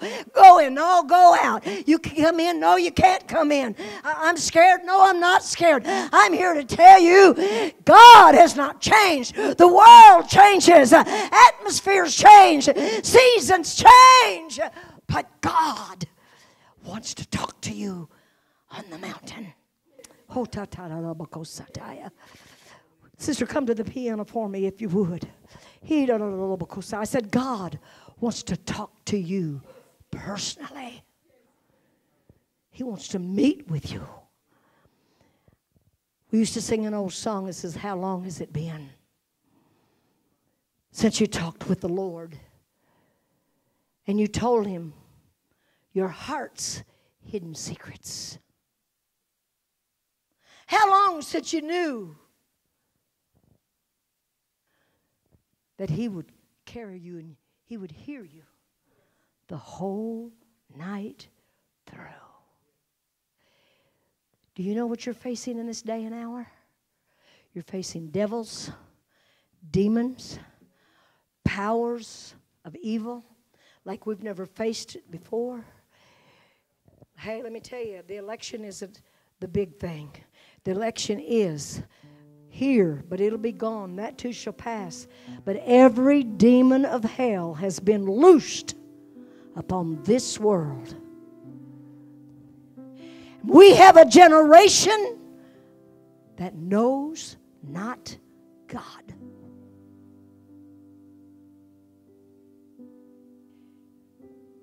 Whew. I pray that'll sink into you this morning. You have a generation, for the most part, you can get out in the public and it's nothing to get cussed out.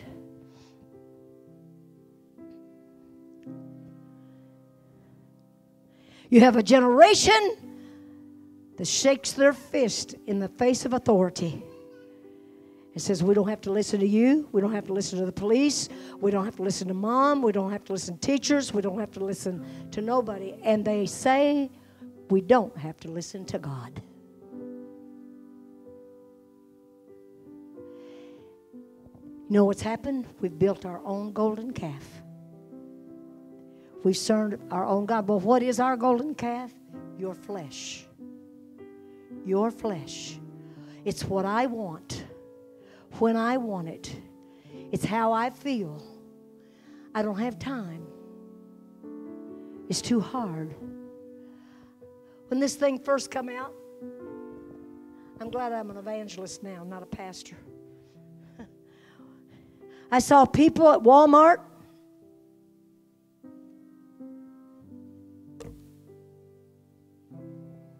that hadn't been to church for 3 or 4 weeks.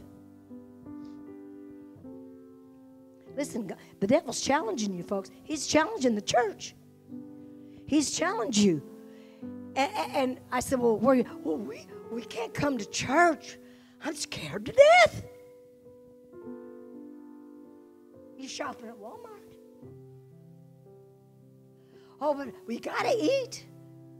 I said, you got to eat spiritually too or you'll die.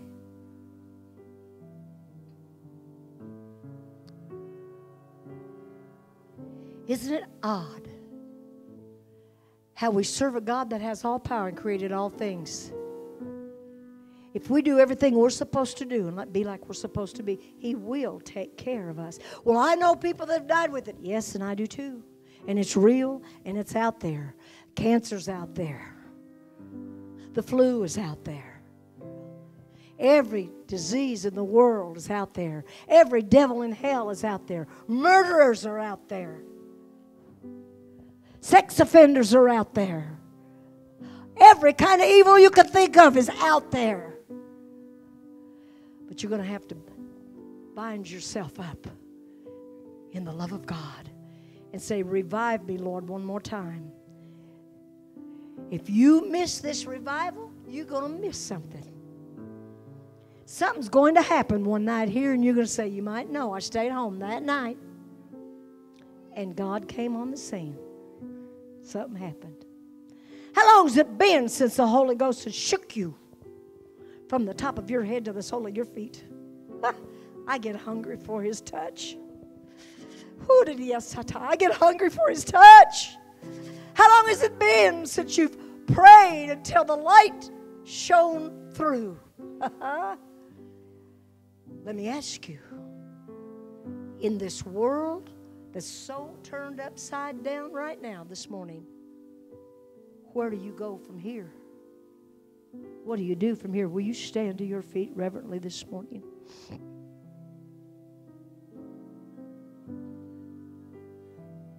What are we going to do?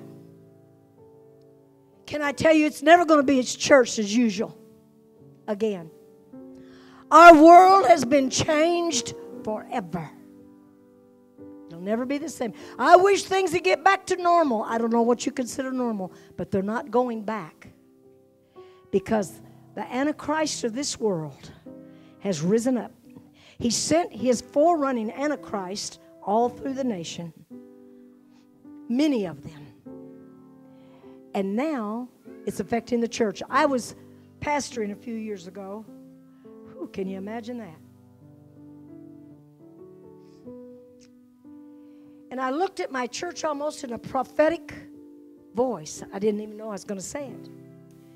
And I said, church, you're going to come to these doors one day and they're going to be locked. Well, I was pastoring a country church that was 50, 60 years old and the doors had never been locked. Sometimes they didn't even lock them when everybody went home.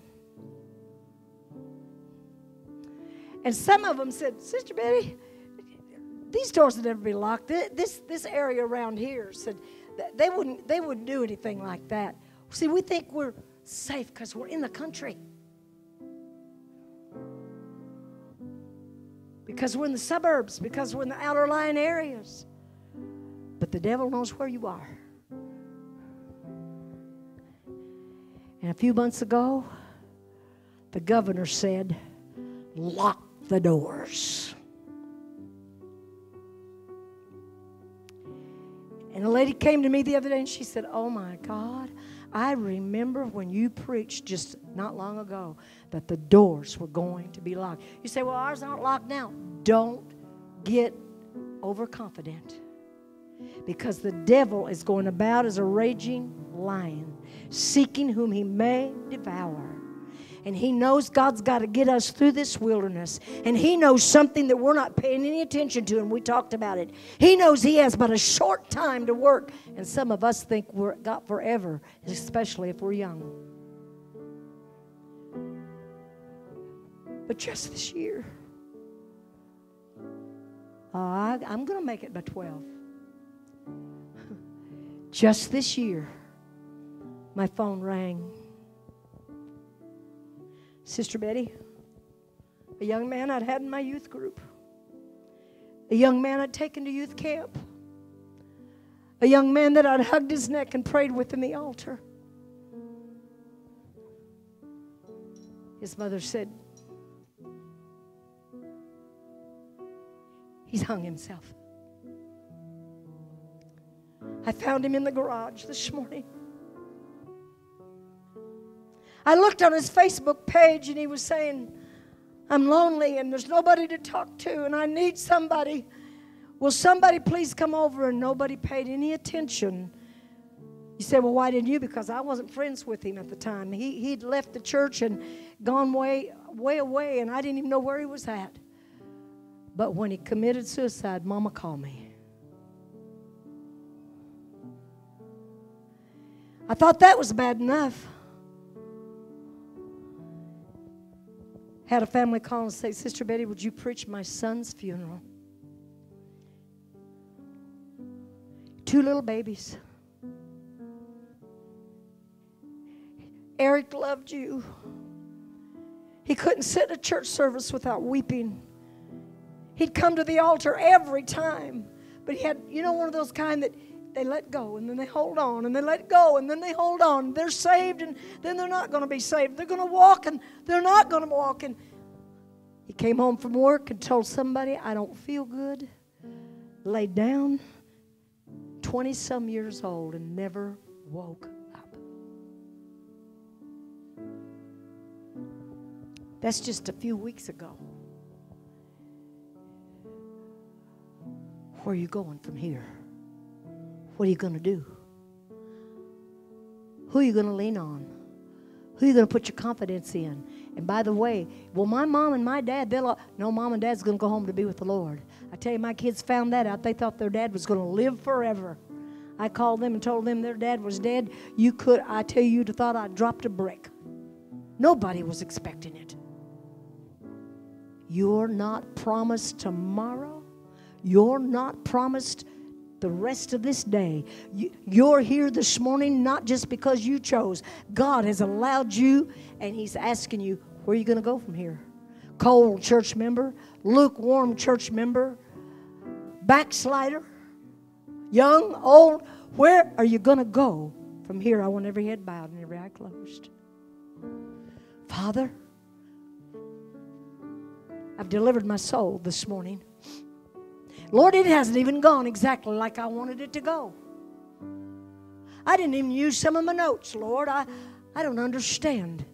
But you do. You know who's here, and you know what they needed to hear. God,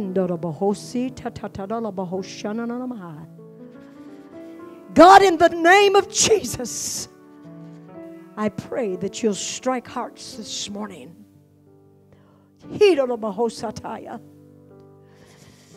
Cause someone to tear down the strongholds, to return to the God of their childhood, to make a new consecration, to say, here I am, Lord. I realize the time is short, and I've got to do something from here, and that is I have to live for you. I don't want anyone looking around. I'm not going to belabor the time. I'm not sorry for what I preached. I don't apologize for anything that I've said, because I've told you the truth this morning. But if you're here this morning and you say, I need prayer, I know I need prayer. I'm not going to embarrass you. I'm not going to come pulling you out of your seat. I'm not going to overexpose you in any way. But I am interested, And you say, I'm interested in my soul. I'm interested in my future. I'm interested in the walk I have with God or don't have with God. I'm interested in me and God, in our relationship. Whether you're cold, lukewarm, indifferent, or backslid, makes no difference. I want this revival to be a time when God revives me afresh and anew. Would you slip your hand up right now? Anybody at this place? Yes, I see that hand. Is there another? I see hands going up. Hands are going up all over this place. Hallelujah. Hallelujah. Would you just begin to say, praise you, Jesus. Thank you, Jesus. Folks, we're looking for a dynamite something. And people, you can't jump the pews and shout and twirl around and have the power of God until you've got something to shout about. We've got to be in a right place in relationship with God. Anybody else, quickly, before we pray this morning?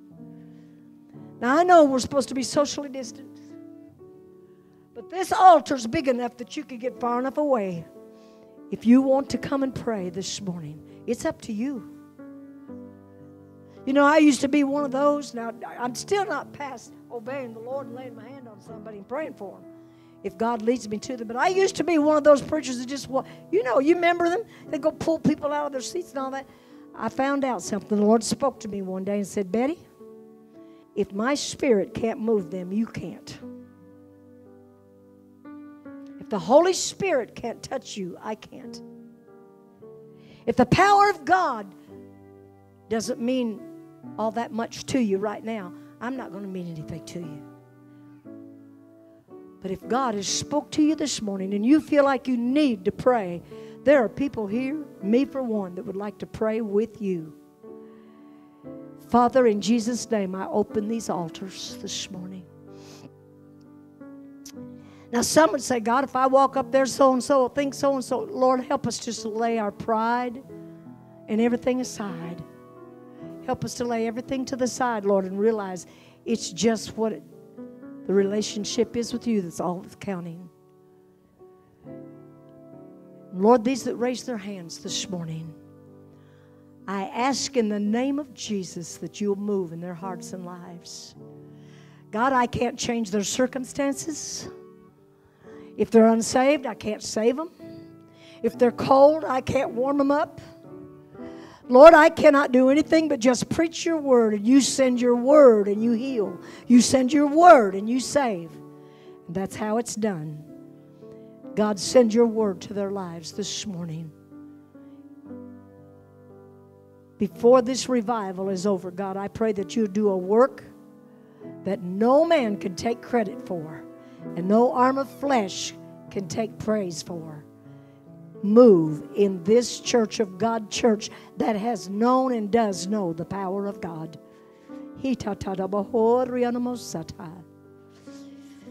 Oh, will you just wait on the Holy Spirit just for a moment?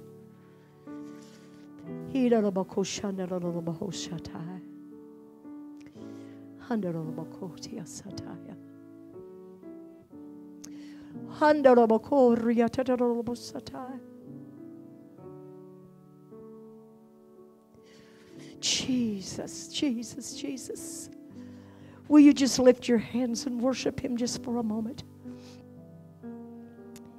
He lifted 2 hands for you at Calvary. Can you just lift one hand this morning and say, I praise you, Lord. I give you honor. I'm going to tell you something. The Holy Spirit's in this place, folks. The Holy Ghost is in this place. God is talking to people. He's moving between the seats and up and down the pews. God is moving. Oh, yes, Lord. Hallelujah, Jesus. Hallelujah, hallelujah, hallelujah. Lord, I give you honor.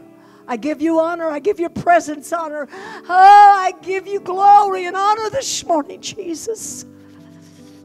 Oh, God's got something in store this week. Should this week tarry, God has something in store. How many of you are going to say, Sister Betty, I'm going to do my best to be in revival this week? Ooh, I see those hands. I see those hands, and God sees them. And I may not know you, but he does. He'll come get you. Can I tell you I love you? Can I tell you you're God's people and I'm part of your family? Guess what? I'm part of your family. You're meeting a new member of the family today. And I'm meeting members of my family. And I appreciate you. I appreciate this spirit of worship that's here this morning. Ooh. Where are you going to go from here? Where are you going to go from here? I feel led to ask all of our children, young people, to come up to the altar right now. Would you just step out and come? And I'm going to ask parents to come with our young people. I'm proud of our kids. Yes. But our generation is being lied to. Demonic spirits have been launched against our youth to lie to them, to put anger and hatred. But I'm praying today for a Holy Ghost covering. We have got energetic, talented, gifted young people here. I'm amazed by the gifts and abilities of our youth. Guys, would you turn around and let's just kneel at the altar? I'm going to kneel with you. Parents, would you get behind your family, your children? We're going to pray. We're going to offer ourselves to the Lord. Let's kneel before the Lord right now. And we worship the Lord. God, we worship you right now. Father, we offer ourselves to you. Holy God, you're the God of truth. You're the God of truth. Jesus, you said you are the way, the truth, and the light. And Father, I thank you for our young people. I thank you for their talents and for their abilities, God. I thank you for their heart. God, they have tender hearts. They love you. They love people, Lord. God, I thank you for our children, Lord. Lord, their gifts and abilities. Use me. Lord, we pray a covering, a shield of truth over them. Oh God, I pray for a shield of truth over our young people, Lord. God, make them strong. Make them mighty warriors in the kingdom of heaven, Lord, to fight the good fight of faith and truth, Lord. Bless them and guide them, dear God, in your ways as Moses, as you showed Moses your ways. God, I pray that you will show our young people your ways. God, anoint them and bless them, Lord. And Lord, we speak a rebuke against the spirit of lies. The devil is a liar, and he's the father of lies. But Jesus, you're the absolute truth. God, put a covering over our young people, Lord. Bless them and make them, Lord, warriors of the truth, Lord, that are not ashamed of the gospel of Jesus Christ, nor of its power, nor of its might. Guide their minds and their spirits, we pray, dear Jesus. Lord, I see in every one of them gifts and abilities given from you above, Lord. Talents, Lord. We're so proud of our young people. So proud, dear God, of their gifts, Lord. Oh, Lord, we thank you. Thank you, Jesus. Bless them, we pray, dear Jesus. Oh, thank you, dear Lord. Hallelujah, hallelujah. What an amazing, amazing group of young people you have blessed us with, Father. Oh, thank you, Lord. God, I pray that they offer themselves to you every day as living sacrifices, Lord. Bless them, we pray, dear Jesus. All of our families. Jesus, we love you. We praise you. Hallelujah, hallelujah, hallelujah. Amen and amen. Praise God. Thank you, Jesus. Thank you, Lord. Amen. Hallelujah.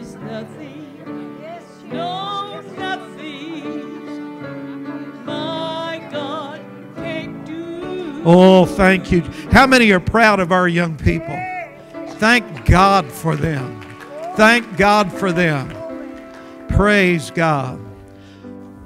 Can you give the Lord praise for this message today? Come on up. We're going to anoint a prayer cloth right now. You know, we know the power of God in this church. Two of them, would you get them? We know the power of God. Could some of our ministers come up and anoint a prayer cloth? God is alive and well and active. God is at work. How many know God is at work? Amen? So would you stretch your hand this way for these two prayer cloths right now? God knows the need, and He is able to meet it. Father, in the name of Jesus, we anoint these prayer cloths, God. God, we need you right now in a mighty way, Lord, to show yourself and prove yourself, Lord. God, how real and how awesome and mighty you are. And we believe, Lord, and are sure that you are God and you change not. You're the God that heals. And Lord, we pray for your help right now for these needs that are represented, Lord, in these prayer cloths anointed by faith. And we agree together in Jesus' name. In Jesus' name. Lord, for miracles to happen even now for your glory. Amen and amen. Can you say amen?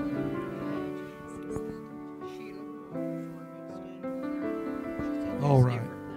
Sister Sheila Walters, we know her well. Would you anoint Peggy? She's standing in for Sheila, member at the Main Street Church. Father, in the name of Jesus, God, as Sister Peggy stands in proxy for Sister Walters, we ask right now, Lord, let Sister Sheila Walters feel your presence. Let your virtue flow out of the hem of of your garment into her body, Lord, we pray. And help her, Lord. Lift her up, Lord, to your glory and your honor and your praise, Lord. Even now, Lord, as we speak, Lord, it is already done, Lord. We thank you. Thank you, Jesus. Hallelujah. Hallelujah. What an awesome God we serve. He already has the answer on the way before we even get started praying. He's that awesome. He's that mighty. Oh, blessed be the name of the Lord. Amen. Was there anyone else wanted to come for prayer? Let me tell you, time is short. Just to hear the news or read the paper is enough to tell you this thing's about to wrap up. Jesus is about to come. And be ready, and not only get ready and be ready, but stay ready. Can I get a witness to that today? Amen. Sister Betty, thank you for obeying the Holy Ghost today. Looking forward to the service tonight. How many are looking forward to the service tonight? Come back. Be ready. 6:30 all this week through Wednesday night. Revival. I need revival. We need revival. Amen. You ready for a blessing? The shepherd is about to put a blanket on you. A blanket of blessing. Are you ready? May the Lord bless you, watch over you, and keep you.